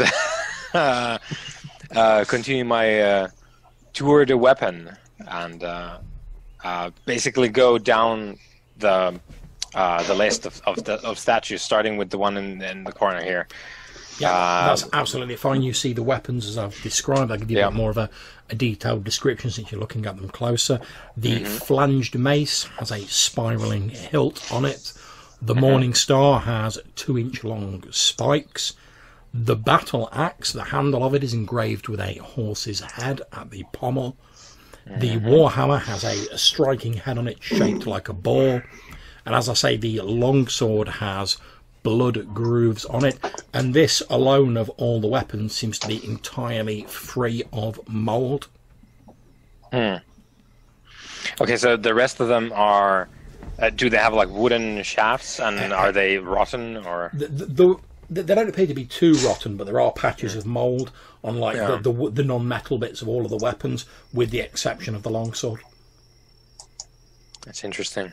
So the flanged mace then would have a wooden shaft as well. That's correct, yeah. Like I say, it's carved in this sort of like spiralling pattern. Yeah, right. So I tried to make out what was on the pennant, but I guess that's too far gone on the halberd. Okay, you can, as you peer at it, you can, obviously you don't touch it because it's got mould on it. But yeah, I know that now. you peer at it and you can just about make out what looks to be the faded remnants of some sort of like yellow sun or something, with like the sort of sunbeams coming out of it. But it might have once been gold. You're not sure. It's so badly decayed. There was obviously something else on it as well, but that's all just rotten and eaten away. Yep. So what I will do is the statues are holding the weapons. That's correct. Are the weapons enclosed in the statues? Like, are they holding them like this and you can't take them away? Okay, as you look at them closer, it's almost as though like the hands of the stone warriors are just like that, and the weapons are like leaned up in them. It's almost as though like these statues have been deliberately carved as like to hold weapons. Yeah. But they're not like gripping them tightly. It's just like the weapons have been like, leaned up in these like open hands. Okay. So what I will do is, because I have since the beginning I've had around 20 scarves, I believe. So That's I will reposition several of my scarves and make myself to be one of the Tuscan raiders, and I will take my bearded axe and I will, from the maximum possible distance, I will knock the sword out of the statue's hand if I can. Okay, you knock the sword out of the statue's hand and it falls to the ground with a loud clang. Nothing untoward particularly happens. However, now you can sort of see it fully. Now it's lying on the ground. You can see that this sword appears to be a lot more thinner and elegant than any long sword you've seen before. You also can't see any signs of like how it's been worked. It's almost as though it's been sort of extruded from one long piece of metal. There's no like signs of like hammer blows or forging marks on it. So is it a foil? No, it is a long sword. Yeah, okay. But like I say, it's just like a little bit thinner and a little bit more elegant than long swords you've seen before. Super fancy. Yeah, I mean, like I say, it's got these wavy sort of like blood grooves down the blade. Okay, so since there wasn't any other reaction than the sword falling down, I will gather up the sword. Okay, you pick it up, and like I say, it's the size of a normal sort of long sword. However, it feels quite light as you pick it up. So I will do a couple of like practice katas in the room. You swing it around, and you're astounded by, like, due to the light weight of it, how easily you're able to swing it around. Yeah, I guess like when I do that, like I finish with like the thought of like, it's so light, and also I didn't know that I could do that. I did not know that I know swordsmanship to this degree. As you're swinging it around, you almost like wish there was an opponent here to actually like test it on. To be honest, it's so beautiful. Yeah.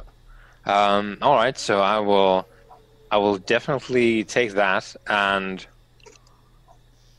I guess. I guess Jackdaw is going to write the rest of the room off because it's been overtaken by the mold, and it's obviously ruined the things. Yeah. So is there anything special about the statue that had the sword? No, like I say, it just appears to be... They all appear to be pretty footmen. much identical, as though they've been carved off the same model, perhaps. Yeah. Footmen wearing sort of like leather armour with a bit of chainmail, like pot helmets on. And they're all just sort of stood with that one hand sort of like down by their side and one hand like that that's open, which has a weapon propped in it. Yeah. So I will wander back at whatever point in time, timey-wimey stuff. Yep. No, I was just going to say, the rest of you guys, obviously, you've just sort of... The lieutenant's just come back, and Jackdaw, who's been down this other corridor, comes back in, and he's holding this fanciful-looking longsword, as I've described it. Jackdaw returns to his companions and gifts the strange fey blade that he has found to Friar Dunstern. After a little bit more discussion about what they're going to do regarding the friar's upwardly mobile situation, the friar makes his way to the room with the statues of the footmen, intent on testing out a theory. Okay. So what I want to try and do then is touch a statue and see if the goo kind of spreads onto that. Okay, you touch one of the statues and the goo does not spread onto it. Okay.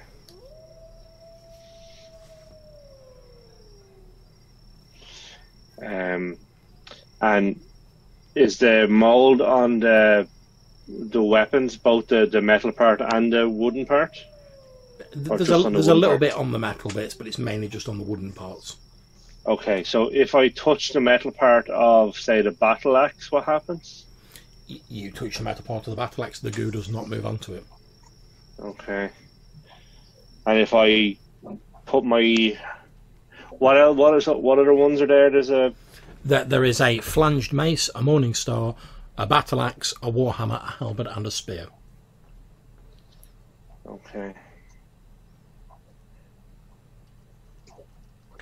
So if I put my hand around the blade of the spear, as if I'm going to hold it the way I held the sword, what happens? Okay, you do that, and immediately this purple tinge flows onto the spear.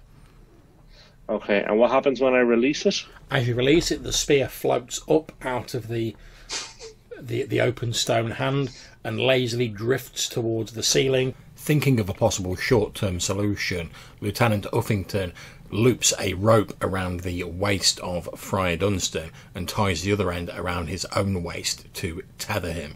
Then they decide to investigate the large double stone doors flanked by the stone mastiffs.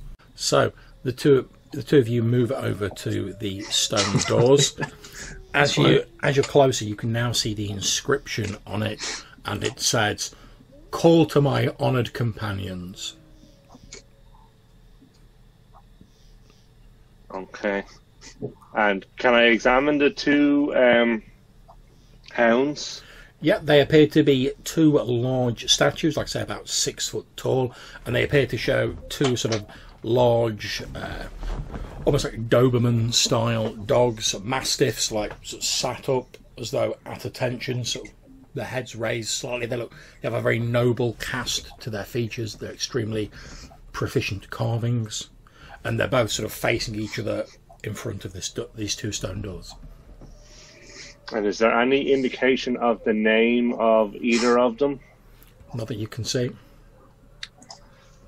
One of them could be the dog from the poem. Realising that they only have the name of one of Sir Chyde's dogs, Lieutenant Uffington returns to the chamber with the strange dancing skeletons to see if he can elicit more information from them. Excuse me for interrupting your dance. The skeletons stop, and one of them detaches and drifts lazily towards you, and a female voice in your head says, "Oh, it's that dashing young soldier. What can I do for you, sir?" Oh, it's kind of you to say so, my lady. Well, I may be an old married woman, but I still have eyes, young man. Yes. You hear her husband's voice from a bit further back saying, "Oh, my dear, do stop with your ways. You'll embarrass the poor fellow." And you hear she sort of looks back at him, chuckles a little, and then turns back towards you. I was wondering whether you knew Sir Chyde. My darling boy, of course. I and my friends were hoping to meet him at some point, but I understand he had a couple of. I'm not sure if you'll be able to meet him. At the minute he's away fighting in the war. I do hope he'll return safely. Are his companions with him? Oh yes, there's many companions with him, many of his men. Any in particular? Any who may be described as companions rather than men or? Well, he you think me a silly old woman when I say this, but he does have two of his faithful hounds with him. My husband, Lord Brigforth, gave him them as pups when he was a boy, and they've been quite inseparable ever since. They were his favourite hunting companions back in the trouble-free days of his youth.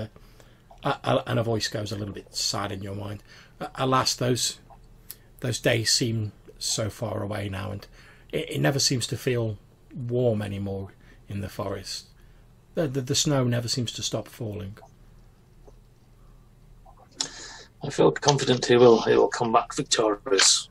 Oh, do you really think so? Yeah, I do. And he would bring his dogs as well. Fenrir? Well, was it called? You must mean Flager.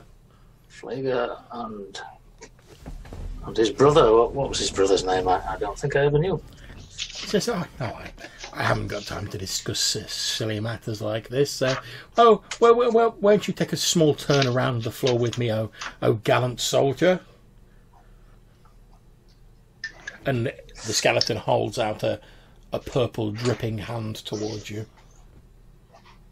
Refusing the dance, Lieutenant Uffington returns to his companions. Big Mick decides that perhaps they can find some information from the mould-covered tapestry that Jackdaw mentions, and makes his way to the armoury. So looking at that tapestry there. Yep. As I said, you can see the hordes of Fadum, as Jackdaw described them, arrayed against this heroic-looking crusader, Sir Chyde, aside this war horse. It's all quite fading, like I say, huge patches of mould entirely cover bits of it. You can just about make out two hounds sort of running by the side of his horse, but you can just about make them out. They're mostly covered by mould.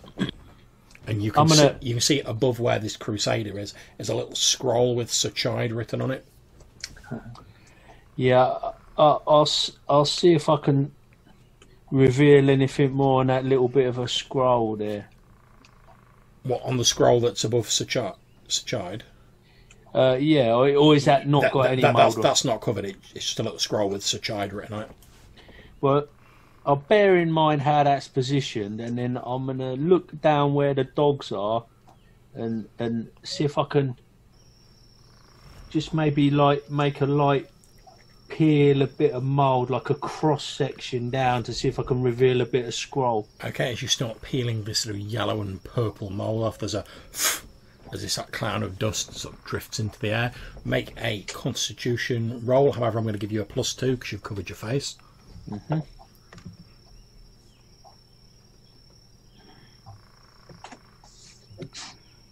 Yeah, and this is I'm quite good at con. If it's one of your primaries, the difficulty is 15. Yeah, it is. How much pluses would you give me? +2. Oh, balls. I've got a 14. Got a 14. Okay, that is absolutely fine. So let me just check on that. So you take 1 hit point of damage as you ingest some of these spores despite your protection, and you're like for about 10 seconds. However, you have still peeled the mould off. As you've peeled it off, I'm going to ask you, you can see there is a little scroll above one of the hounds. I'm going to ask you to make me a d6 roll. If you get a 1, 2 or 3, it's the hound you already know about. If you get a 4, 5 or 6, it's the other one. Okay. Okay, so you peel the mould off, and you see a little scroll that says Flager. And I will try and reveal another bit of scroll in the vicinity of the other dog, maybe. Oh yeah, right. Thanks to the protection of your sort of cloth that you've pulled over, the mould spores don't affect you this time, and you uncover a second scroll above the second hound, and it says Cheddar above it. Cheddar. Cheder. Aha. Well, I will pull up the waistband of my trousers, puff out my chest, and go a waltzing back to the party. No problems. Feel free to move Looking yourself back. smug. Okay, gentlemen. Cheddar would be the name of the dog you seek.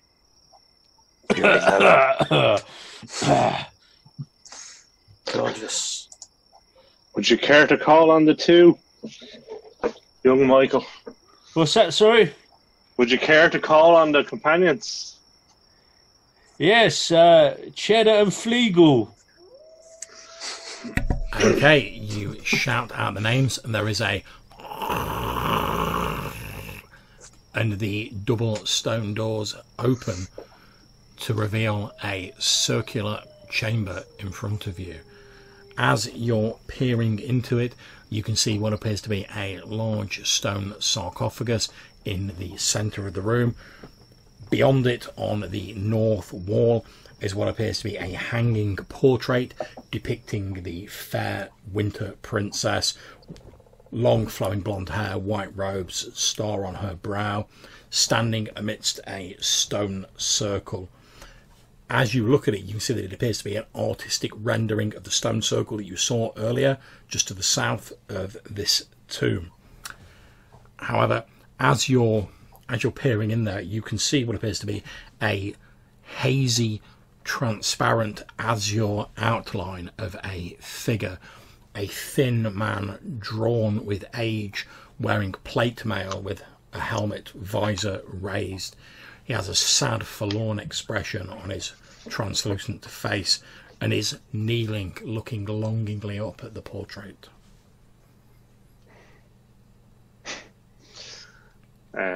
So can I call out Lord Chyde? Is that his name? Sir Chyde, yeah. Sir Chyde. Yeah. Okay, you say that and he stands up, and like I say, you can see through him is a hazy, transparent azure or lilac spectre. He turns around and he says, "I mourn for my lost love." Indeed, and she mourns for you too. At which point you see a look of hope in his eyes, and he holds out a sort of hazy, transparent hand towards you, and he says, "Then you have seen her. You have seen my beloved, her who was cruelly taken from me. And yet we can never be parted." Indeed. She sent us here to find your gold ring. She believes that with that gold ring she has found a way to reunite you. You see that you might live. A look of hope kindled in his eyes as you say this. So I believe that if we were to take your ring back to her, that she would be able to reunite you and your love could live on eternally. He smiles a little bit, his thin face stretching, and he says, "Yes, the ring is here," and he gestures with his other hand at the stone sarcophagus in the centre of the room. My love gave it to me that even death would not be able to part us, and my spirit lingers here in hope of seeing her again, despite her father's wrath.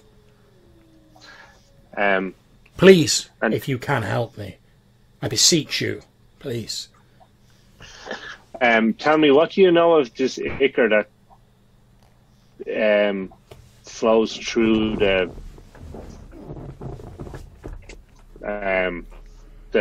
tomb? He says, the ring that was given to me by my beloved, even now it strives to bring the two of us together, but those who interred me in this place did not understand or approve of my relationship with her. They with some power I do not claim to understand, they hold us apart. But even now, the enchantments of my beloved, embodied by the token that she gave me, strive to bring us closer together. And as they work on the worlds, seeking to pull us together, and the enchantments that keep us apart slowly crumble, I believe that the magic that is used to keep us apart is somehow rendered down and transformed into this form, coloured by my desperation to be reunited with her. And he looks down at his own sort of hazy purple outline. Okay. Do you know of any way to remove it from me? He looks at you and says, I do not know, but come closer. And he holds that hand towards you. And I will step into. No, you won't. I'll drag him in. Okay, so the lieutenant... Bring forth the purple balloon! The lieutenant drags you in, and the hazy spectral figure of Sir Chyde sort of reaching out his hand as though to like grasp your arm in a friendly sort of salutation. And as he touches your arm, the purple tinge on you seems to flow off you into him, making him more solid and less translucent. And as the purple tinge flows off you and all your possessions, slowly and gently you sink back down to earth. Oh, nice. Yeah. Excellent. Thank you very much, Sir Chyde. Not at all. It is the least I can do. And now he's saying this. He looks almost solid. You can still just see a little bit through him, but he's a lot more solid than he was a moment ago. Okay. So, with your permission, I will open the sarcophagus and try and retrieve the ring. Please, anything you can do to reunite me with my beloved. Okay. So I will move to here, minus the rope, and push open the sarcophagus. Okay, as you look down at it, you can see that sort of carved on the lid is the likeness of Sir Chyde lying amidst a leafy bower. You push the lid off it, and it falls to the floor with a crash. Inside you can see a skeleton wearing armour that is the same as the spectre of Sir Chyde. Upon its wrists is a pair of copper bracelets engraved with owls. On its finger is a gold band inset with a moonstone with fittings in the form of woven branches. Okay. Can I cast Detect Magic on myself? On yourself? Sorry, just cast Detect Magic generally to see what's magic. Yeah, that is absolutely fine. You cast Detect Magic. The ring, obviously the spectre itself is magical. The ring is also magical. Okay. Is the sword that Jackdaw found magical? Yes, it is. And how about the crucifix from earlier? The crucifix is not magical, no. Okay. Okay, so the ring and the sword. That's correct. But not the armour or the braces? No. Okay, so with as much gentleness and respect as I can, I will try and remove the ring from the bony fingers. That is absolutely fine. You pull the ring gently off the skeletal finger, and as you do, the spectre of the night smiles, and like a morning mist it disperses and vanishes, and you're left holding this gold ring with this moonstone in it.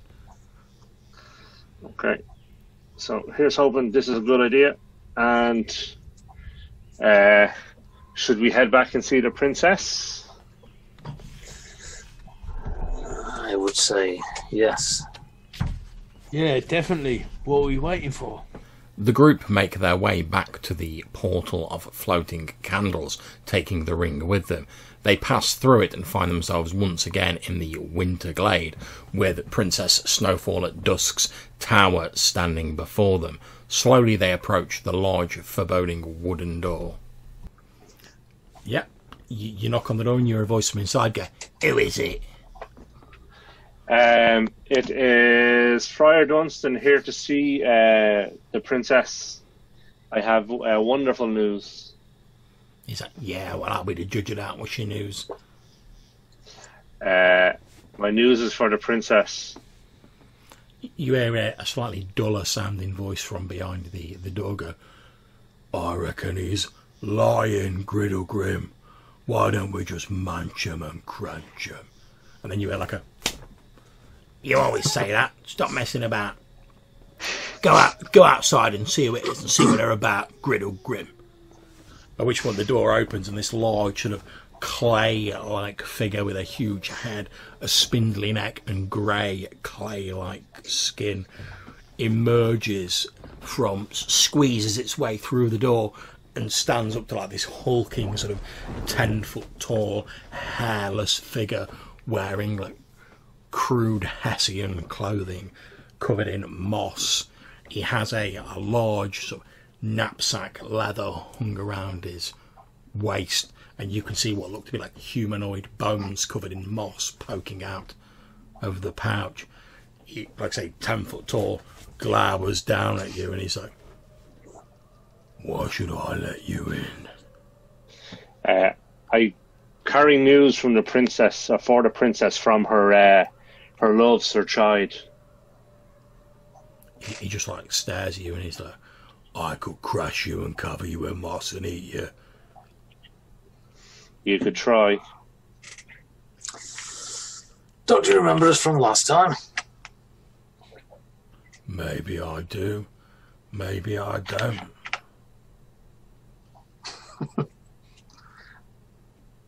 Good answer. Are you going to let us past? He looks, he sort of like raises a hand for a few moments, then he looks uncertainly back at the door and he's like, "It's them from before, Griddlegrim. They want to come in and see the princess." At which point, a scrawny goblin with grey skin pokes his head out the door with yellowing eyes and he's like, "Nah, they won't be able to handle it. Look at them. Mortals, a lot of them." Well, that's not exactly accurate. I seem to think. He's like, "Hold on a second," and he reaches like inside behind the door and pulls out some little specs, perches them on his nose, and he goes, "Yeah, Mickle." Peers at you, Mick, and he's like, "All right, you can go in." Well, lads, do you want me to take the ring, or can't you let my companions in if I keep an eye on them? He's like, "Hold on a second," and he sticks his head out the door, and he's like, Smudge, where you at?"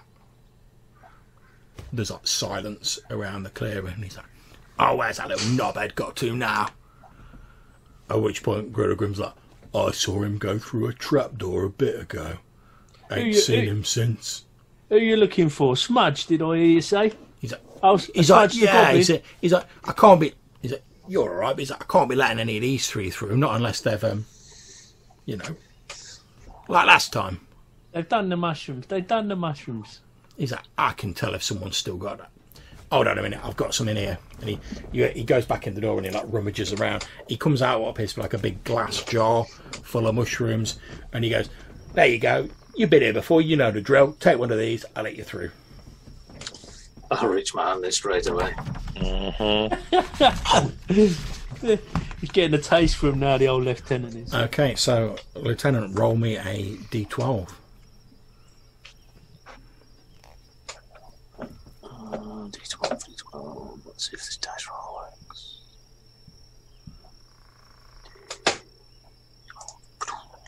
Right.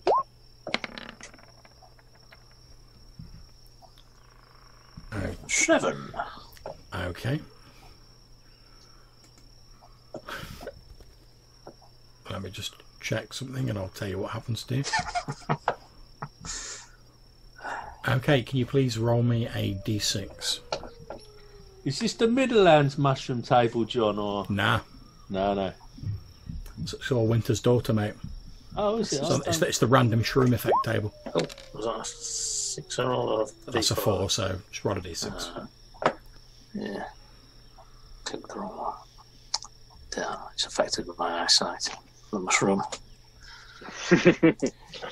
These old UK designers love their mushrooms, don't they? Okay, as you eat this mushroom, you suddenly feel new vigour and new strength flowing into your limbs. Your strength score is increased by 1. Ding, ding, ding, ding, ding. You get that whole Popeye effect going on. Spinach mushrooms? That's it. Okay, Jackdaw, roll me a D12 for your shroom effect. Ooh. I die. Okay, roll me a D6. Oh boy. That can't be good, man. I'm on a roll. Okay, so as Jackdaw eats this mushroom, you feel your stomach go, and then there's this noise of and suddenly Jackdaw grows in size to double his normal size, shredding his clothing until after a few moments, double size Jackdaw, buck naked, is stood next to you. However, you do double melee damage while you're in enlarged. Yeah, I form. bet I do. So you've got giant Jackdaw, Lieutenant Strongington. All right, let me try so. Has Jackdaw got a pair of raggedy purple trousers now, covering up his genitalia? I'm now Jackdaw. Okay. If you're popping a shroom, roll a D12 throw. 2. Okay, roll me a D6. You become smaller? Is that it? You become a fucking Lilliput. Okay, so Friar Dunstan eats a mushroom, and again your stomach goes, and then over the course of the next few moments, suddenly the fry goes and disappears. Yeah. However, eventually you hear this high pitched sort of squeaking noise, and when you look down, you can see that the friar is shrunk to 6 inches tall. However, all of your clothing, etc., seems to have shrunk with you, so you've not lost all your gear. Oh, that's good. Okay. I'll stick him in my pocket. Yeah, you took him in your pocket, so he's peeping over the top of it. Has the ring shrunk with him as well? Yeah. So Griddlegrim's go on then, in you go. The companions head inside the Winter Princess's tower, Jackdaw slowly shrinking down to his normal size as they move. They're eventually able to attract the attention of one of the Fae custodians, who recognises them from their previous visit and conveys them to the princess's bedchamber. You see the large canopy bed, the jewellery boxes, the dressing table, the fancifully carved wardrobe, all the sort of plush furnishings you saw previously, and you see sat sort of cross-legged on the bed is Princess Snowfall-at-Dusk, her beauty and otherworldliness fairly shining forth from her like the rays of the winter sun. She has pale skin the colour of fresh snow and a flashing crystalline star on her forehead. She looks a little sad but still regal, but as she looks over and sees you all coming in and obviously recognises you, you see a faint spark of hope in her eyes. And then suddenly, the friar expands to his normal size. Your Highness, we have returned, and we have found the ring of Sir Chyde, and I will hand her the ring. As you take out the ring, you see hope and sort of tears glittering in her eyes, and they actually freeze and turn into small crystals of ice as they fall down her beautiful face. She takes the ring off you and she slides it onto her finger. You see she's already wearing a ring that's the exact match of this. And as she puts the ring on her finger, the translucent phantom of Sir Chyde appears next to her, and she says, "My love, you've returned to me after all these years." He embraces her, seeming to grow sort of more material with each moment that passes. And as they embrace, he becomes fully material. And he says, "Yes, my love, no one will ever keep us apart again." And they kiss and grasp each other in a loving embrace. They stay this way for a few moments, and then she turns towards you all and says, you have my dearest thanks from myself and my beloved for bringing us together. I should warn you though, now that we are together, the magics that were pulling our two worlds together will swiftly begin to dissipate, and the worlds will quickly start to drift apart. Within a day or two, I would not be surprised if the archways cease to function. Alas, my father's will still binds me here. At which point Sir Chyde, taking a hand, says, "Yes, but at least if you have an eternity here, it will not be an eternity you spend alone." And he shouts out in a loud, triumphant voice, youth and vigour seeming to flow back into his once aged face. "Strike up the wedding instruments! Bring forth those who would say the vows and those who would bear the witness, for there will be a wedding here today." And at which point he turns to you, Friar Dunstan, and he says, "Friar, you and your companions have done so much for myself and my beloved princess. Might I ask one more favour of you?" Certainly, Sir Chyde. I was raised in the faith of the Golden Angel, the glorious Gale, whose light shines on us all, and I would consider it a personal favour if, as a priest of Gale, which I can tell you are, you would agree to conduct the wedding for myself and my beloved. At which point the Princess Snowfall-at-Dusk smiles and nods her head. Certainly. The least I could do for a follower of the Golden Angel. At which point, turning to you all, Princess Snowfall-at-Dusk says, "Yes, we will conduct the ceremony immediately. After all these years of being apart, I would not waste another precious moment without being united with my lover. Please conduct your mortal wedding ceremony, and then we will talk about your reward." So we'll quickly sort of whip through this.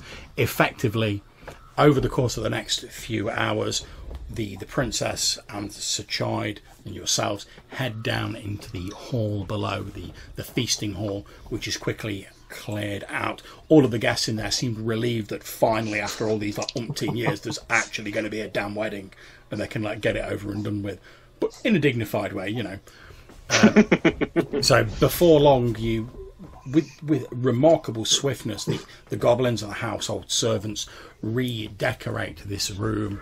Bolts of blue cloth, woven icicles, all sorts of fanciful things, until it resembles... It's as though you'd shown a fae a portrait of a church and gone, "Could you make that for me?" So it looks a little bit like a church, but there's the chairs are made of sort of rapidly grown trees. The flowers are frozen crystals. It's a most odd scene. There's goblins gathered, fae knights, fae nobles, etc. And at the front, standing close together, are Sir Chyde, now wearing the ring that the princess was originally wearing, and she wearing the ring that you brought to her. And they stand with you guys on either side of them as witnesses, and obviously Friar Dunstan leading the ceremony.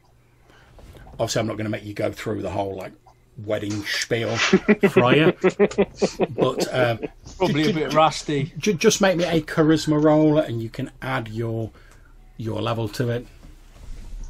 Okay. I'll tell you, you're not going to fail this roll, because you can't fail to do a marriage ceremony. You know the words. Just don't get us slung out. Okay, so yeah, it goes pretty well. A lot of the sort of fae guests don't really seem to understand what's going on and don't really seem to see the point of it. But as long as the princess is happy, they're happy. So you go through a slightly abbreviated version of it. You know, you may kiss the bride, etc., which they do, and as they do, they almost again a wave of this sort of beneficence and love and joy seems to roll through the room. Everyone seems to smile a little wider. Everyone feels a warmth in the corner of their heart, and as everyone starts filing out, all of the Fae guests now leaving or heading off to other parts, Princess Snowfall-at-Dusk, her beloved Sir Chyde, and yourselves and a few of the staff who are like clearing away are the only ones left. The princess turns towards you and she says, as I told you, I cannot think of a fitting reward for all that you have done for me, but I have many jewels here, much treasure which I can give you, and also, as we spoke previously, I have the boon that was given to me in my youth, that I may grant one mortal their heart's desire. You have simply to name. I will give you some time to discuss this between you all, and once you have decided, I will happily bestow this reward on you. And she drifts away to stand next to Sir Chyde, leaving you all alone to discuss what you wish your reward to be. The group discuss what they wish their reward to be, and for a moment the lieutenant thinks of his poor Juliet trapped below the streets of Bishopsgate, but he shakes that off, realising that the needs of Great London and perhaps the world as a whole are far greater than his own. As you're sort of discussing this, Sir Chyde walks over towards you, Jackdaw, and he says, although my power is not so great as my beloved, it would be within my power to bestow a small boon as a sign of my thanks on each of you. If you were to wish for one small thing, what would it be? For me? Yes. And I point at myself? For yourself. I will ask each of your companions. As I've said, I do not yet understand the full extent of my abilities, but ask for a small boon, and if it is within my power, I will grant it. After all, it is the least I can do, given the eternity of happiness you have brought me. He's going to go into contemplation for a bit. He says, perhaps if you wish to think about it, I can return to you in a... Yes, you do. The thing is, I don't want a lot of things these days. And then, like, I'll motion for him to, like, move down the line. he moves along to Big Mick, and he repeats the same speech, saying, if you were to wish for one small boon, what would it be? Mick will sort of look around to see who's watching, and then he's going to, like, lean up a bit closer to the geezer and kind of whisper, well, I wouldn't mind being a little bit more appealing with the ladies, if you know what I mean. Nothing rude, like, you know, nothing racy. Just maybe the rest nose and. The rest of you don't hear Mick ask this, but you all hear when Sir Chyde steps back and he's like, and all right. He looks back at you and he has a warm-hearted smile on his face, and he puts his hand on your shoulder and he says, my friend, if it is love you seek, then you simply need to have confidence in yourself. And as he sort of puts his hand on you, you actually feel like, you're like, yeah, do you know what? I've done some shit. Yeah, do you know what? Mm-hmm. And your charisma increases by 1. Nice. At which point he smiles, and not in a sort of mocking way, but he's in a sort of like, oh, you sort of way. And he claps you by the shoulder, and then he walks across to Lieutenant Duffington, and he says, my friend, as a small sign of thanks from myself, although my power be not great, if there is any small boon I can bestow upon you for the high service that you have rendered to myself and my beloved, simply name it.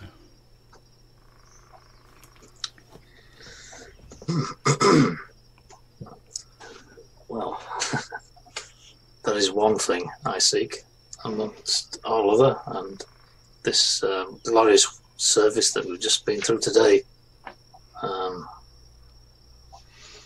Yes, my beloved was taken from me. At which point he sort of like, he puts his hand on your shoulder in a sort of a comforting way, and he says, I too know something of lost love, and you have my deepest sympathy. How was she taken from you? She died, but was raised again.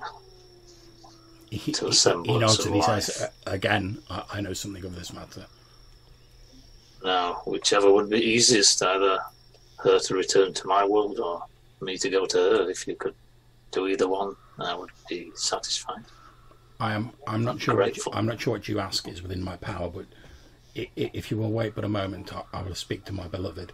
And he walks across to her. You can't hear what's going on between them, but they're having a conversation. As their conversation finishes, you see the princess reach up and she takes up the jewelled star off her forehead and passes it to Sir Chyde. He walks across to you, sort of cradling it in his hands, and he says, I've spoken to the princess. Take this to your beloved. May it bring you together as you have brought us together. And he offers this crystal star to you. Before I take it, this is not the boon that she said she would give to us as a group. It is no. This is a gift from myself to you. A small thanks from myself. I'm honoured to take it, and I shall reach out and take it with both hands. And he holds this small crystal star. It doesn't look like it's like a gem, like it'd be particularly worth loads. It almost feels like it's made of ice, like there's a slight chill to it. But when you like touch it, there's no like water coming off it. It's not melting or anything like that. Yeah. So I'll just stand there with it held in my hands and staring down at it. At which point Sir Chyde finally turns to yourself, Friar, and he says, Friar, you have brought myself and my beloved together. Likewise, if there is any small boon that is within my power to grant, you have only to ask. Is he fully solid now? He appears to be, so yeah. Okay. So I want to just kind of put my hand on his shoulder and just go, the happiness you have brought, Lieutenant Uffington, is enough for me. And is a service I may never be able to repay. He nods and says, you are truly worthy of the vestments that you wear, Friar, and may the light of Gale shine upon you.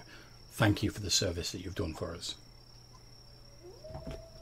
You are very welcome, Sir Chyde.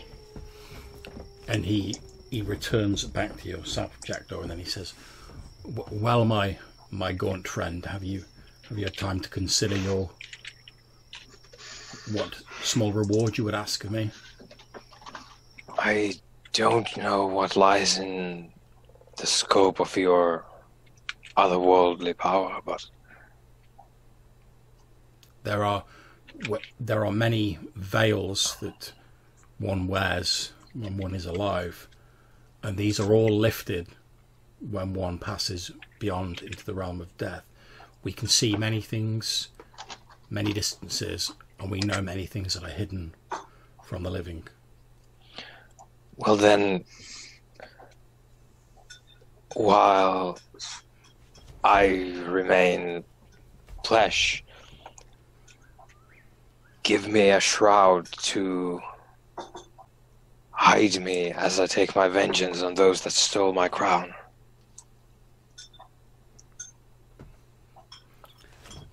He nods and says, "Please wait but a moment."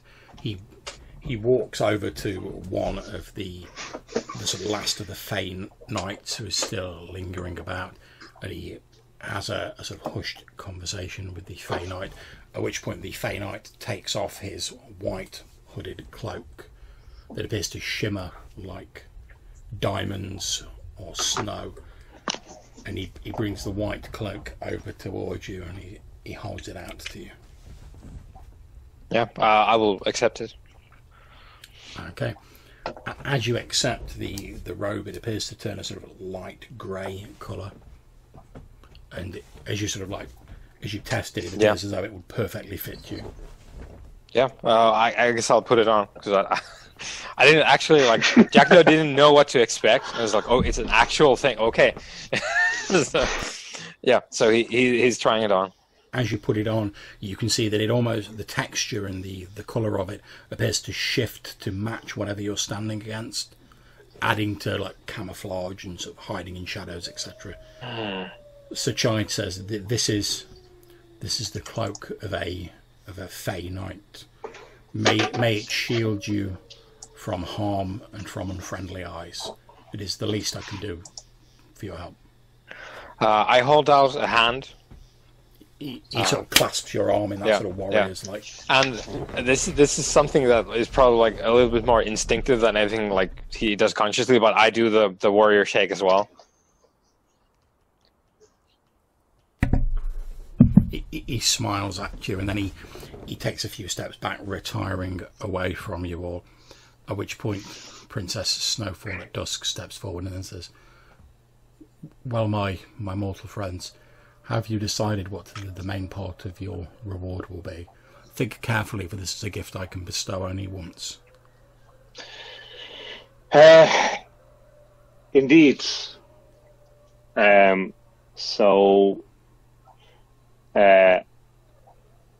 It is my heart's desire to see the laughing plague in Great London eradicated and the afflicted cured, while ensuring the laughing plague can never return.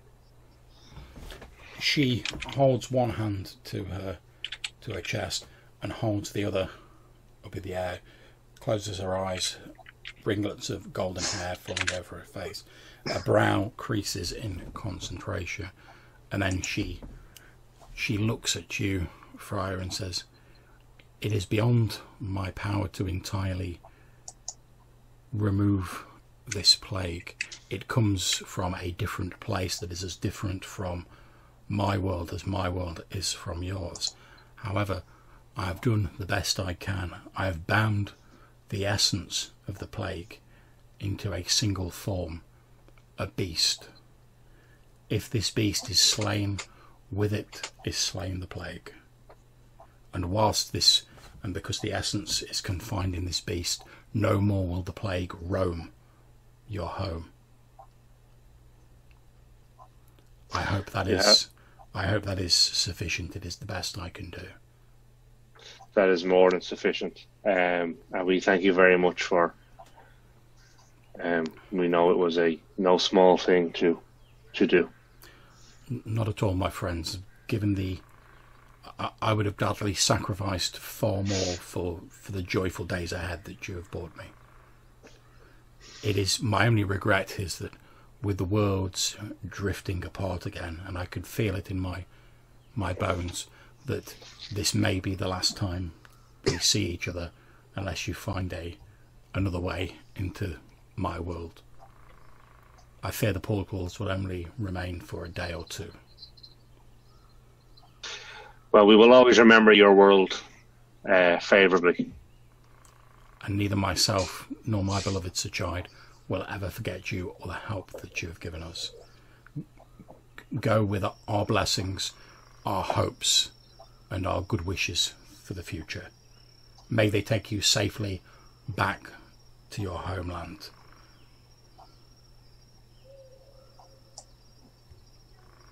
At which point Sir Chyde nods and smiles. And I will just kind of nod and smile and kind of not really know what to say, and just kind of start ultimately heading for the door. Yeah, no problems. You will start heading for the door. Yeah, Mick will just like nod and most uncomfortable with the situation and minimises what he says. He's just sort of like nods and smiles and mumbles a few thanks and shuffles away. As you guys are sort of heading out of the door, there's still a last few sort of like fey guests who've like stopped to like chat with each other, you know, at the sort of doorstep just before they depart, presumably to whatever fey realm lies beyond this glade. There's some men, women, knights, servants, etc., just having a bit of a chat. And as you're walking out, Big Mick, one of these fey maidens looks over towards you and gives you a coy smile. There you go, boys. A beautiful willowy creature with long flowing silver hair.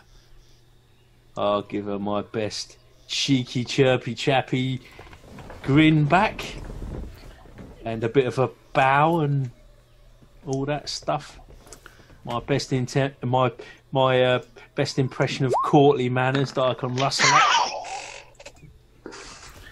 Okay, this maiden looks at you in a beautiful lilting voice that sounds as though someone had taken the most desirous female voice in the world, dipped it in honey, and then coated it in moonbeams. She smiles at you, lays a gentle hand on your shoulder, and then says, "Is it really true that you have to leave our realm so soon, brave mortal?"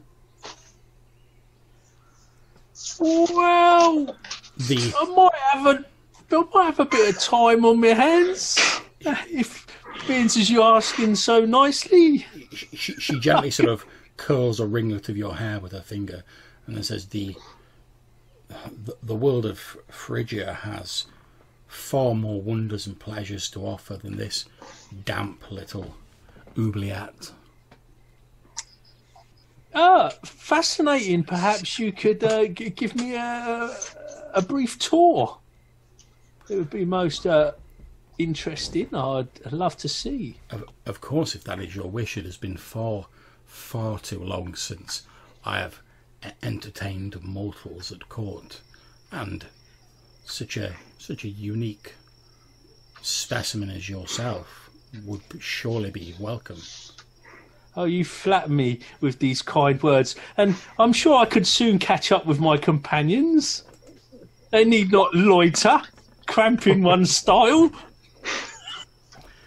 Okay. At this point, can you please make me a charisma roll? Oh dear. This could all go badly, chaps. Alright. Ooh, or not. Or not! Okay, so you're sort of divided on this. Now, this fey woman's honeyed words, like there's a large part of your brain that's like, do you know what? Never mind, Great London. It'll be all right. We've cured the plague. Mission done. Why shouldn't I like chip off into the fey realms and have like a few years of enjoyment for myself? Don't we deserve it? However, and it's for a few moments, it's almost intoxicating. You find yourself unable to resist it. However, maybe it's this fey heritage they talked about. Maybe it's the thought of your old man, your sister back home. But some part of your brain sort of rebels against that and goes and manages to like keep hold of the core of your being, despite a lot of you wanting to just become lost in the honeyed words of this fey maiden. So rather than being like beguiled almost by her, the choice is entirely yours.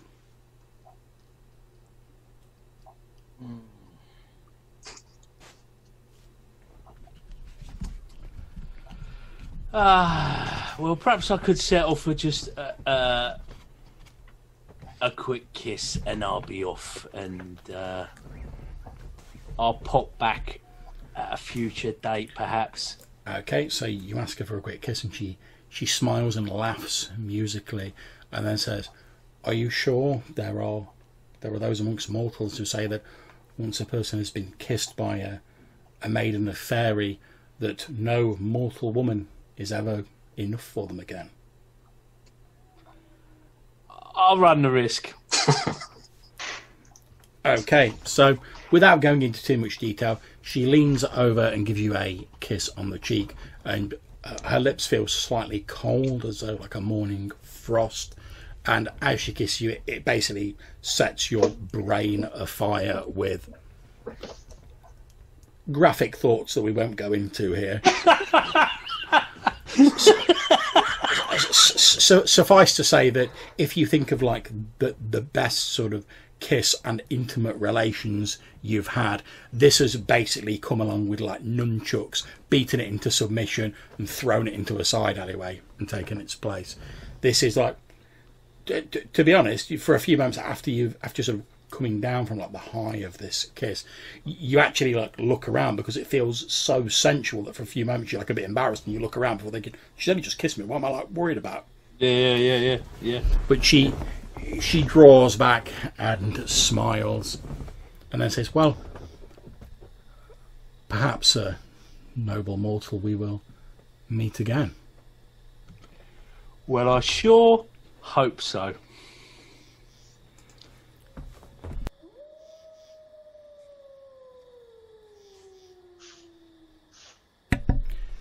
She looks at you and then says, if you should ever find yourself in my world again, pray come to call at court and ask for me by name. I am the Lady Rhyme.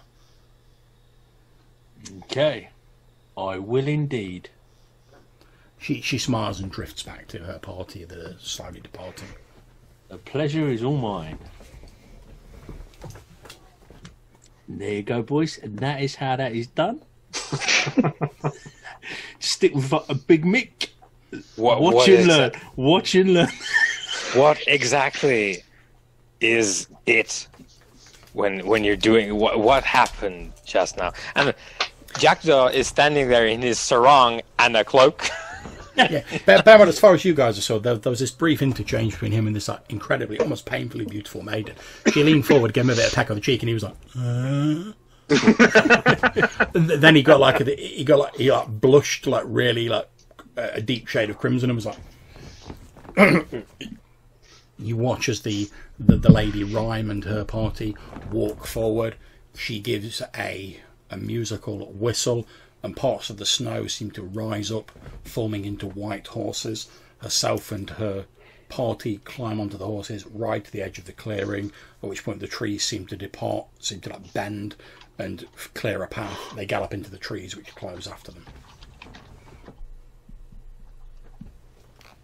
You can see Grimmel Gridge and Griddle Grim, the goblin and the troll, sort of stood near the door.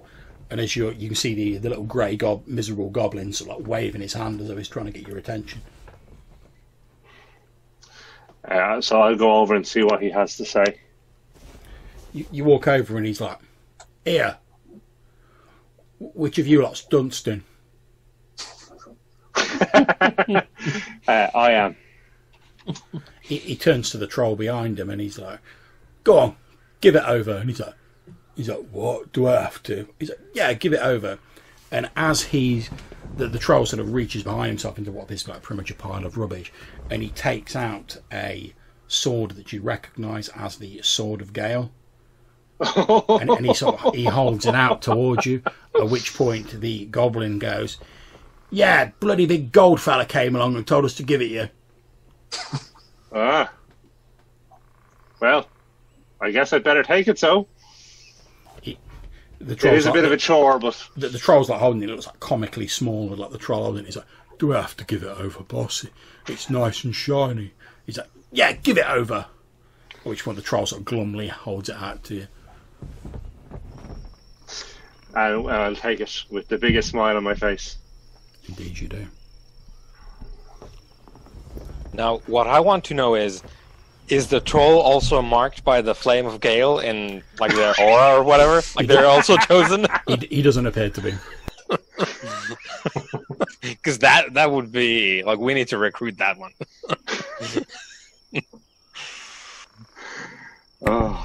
At which point, presumably, you guys all depart from the tower. You head back through the archway. As you do so, however, you see like the candles appear to be sort of like moving slightly, and the flames are sort of flickering on and off on the archway, but you move back through it without a problem. As you get onto the other side, you don't feel this like warm flowing of like religious awe now. And you see that the candles appear to be slowly sort of like dying out. And you find yourself back in the tomb. As you wander back through it, which I'll just sort of briefly cover, you head into the ballroom where the skeletons were dancing. You can see that the hairline fracture and the crack in the floor are no longer there. There is still a little bit of the purple goo about, but it seems to slowly be like evaporating, and there's just two skeletons lying on the floor, no longer covered in slime. They're inert. They're still holding hands. Is that how much of the goo is left? A few smatterings, and it's evaporating as you watch. Within a few minutes it'll all be gone. I would like to see the two skeletons then returned to their coffins. And the coffins sealed. Not a problem. You wait a few minutes for the last of the goo to dissipate, and you gently lay the skeletons of the father and mother of Sir Chyde back in their sarcophaguses and put the lids back on. And then I think that we should leave. Nothing else to see here. Yep. I think I'll go. I don't know. Shall we remove the headband from her eyes, the statue's eyes? I don't understand the significance of that. Yeah, I will. Yep, no problem. You have this blindfold with these gold embroidered crucifixes on it. Yeah, I don't know what that's all about. Can I cast Detect Evil on that and see if it's... It's not evil. No. However, hi. Oh yeah, Jack does evil. Yeah. In case Oh, you that's was not in news. any doubt, yeah. Had we got that cleared up? Right, let's go and find Smudge. Indeed.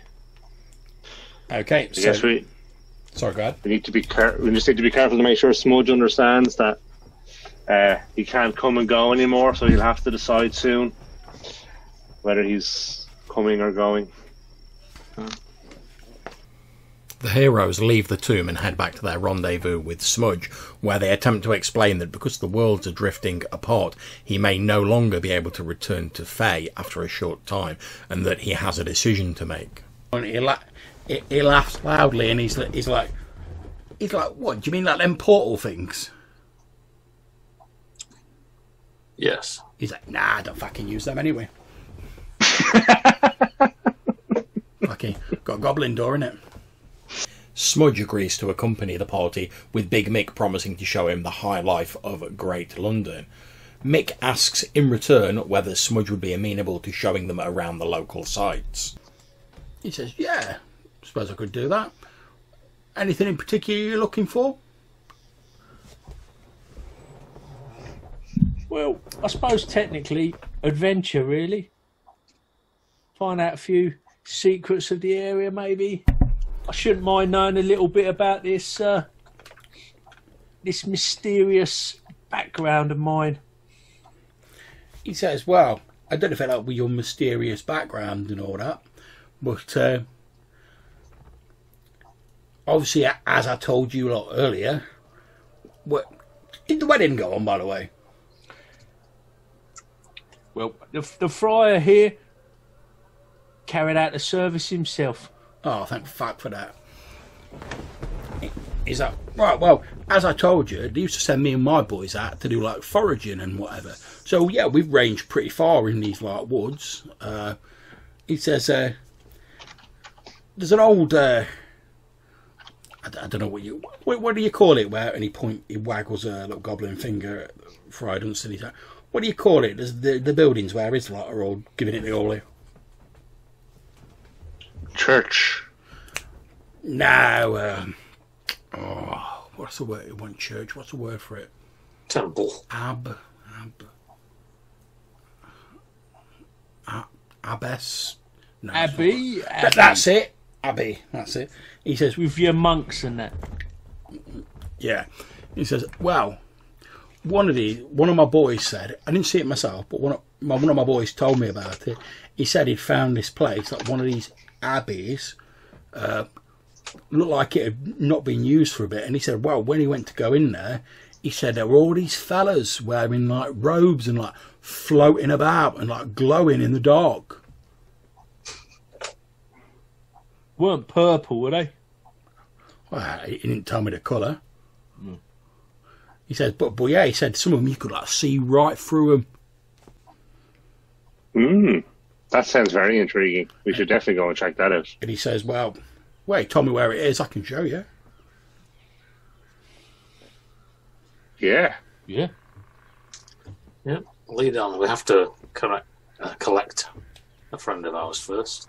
All right, okay. And you guys head back to the encampment. So, which of you would like to make a roll to see whether first mate Cartwright has survived? Okay, roll me a d6, and if you get a 1 or a 6, that's unfortunate. That's unfortunate. Okay, so with that roll of a 1, you get back to the camp, and you can see still sat against the same tree is Cartwright, but he's like... And you can see the sort of slight pallor of death has just started to fall across his... He must have died about like a day ago, maybe. Like probably a few hours after you guys left. You can see that the cloth that was at his side is absolutely soaked with blood, but like blood's no longer flowing out of the wound, obviously. And he's just sort of sat there with his legs out in front of him, like he's turned and he's facing towards the path that you guys left down, as though he was obviously like waiting for you guys to come back. But obviously his wounds were just a little bit too much for him. A bit of a choker. Don't look like he made it through then. No, let us see to his body. Bury him and say a few words. Okay, as you head over towards him and you're sort of, obviously you're getting ready to like move him, you see that where his sort of hands are like across his chest, there's actually a small piece of parchment sort of like clasped in his hands. Okay, so I'll pull out the parchment and see what it says. This is going to be heartbreaking. Okay, you take out the parchment, and as you read it, you see it in a very like shaky and obviously pained handwriting, sort of basically written in mud. He's obviously like dabbed his finger in like the mud next to him and wrote it probably over the course of like several hours. It says, "My friends, I fear that I may not survive to witness your return, but I hope that you find a cure for the plague. If you should return to Great London, please tell my dear Anne-Marie that I tried and I'm sorry." And then at the end it sort of like tapers off as his hand obviously fell away from the page. Was he a Cartwright, was he? Or was that the captain? That's Cartwright, yeah. Cartwright, okay, so Anne-Marie Cartwright. Yep.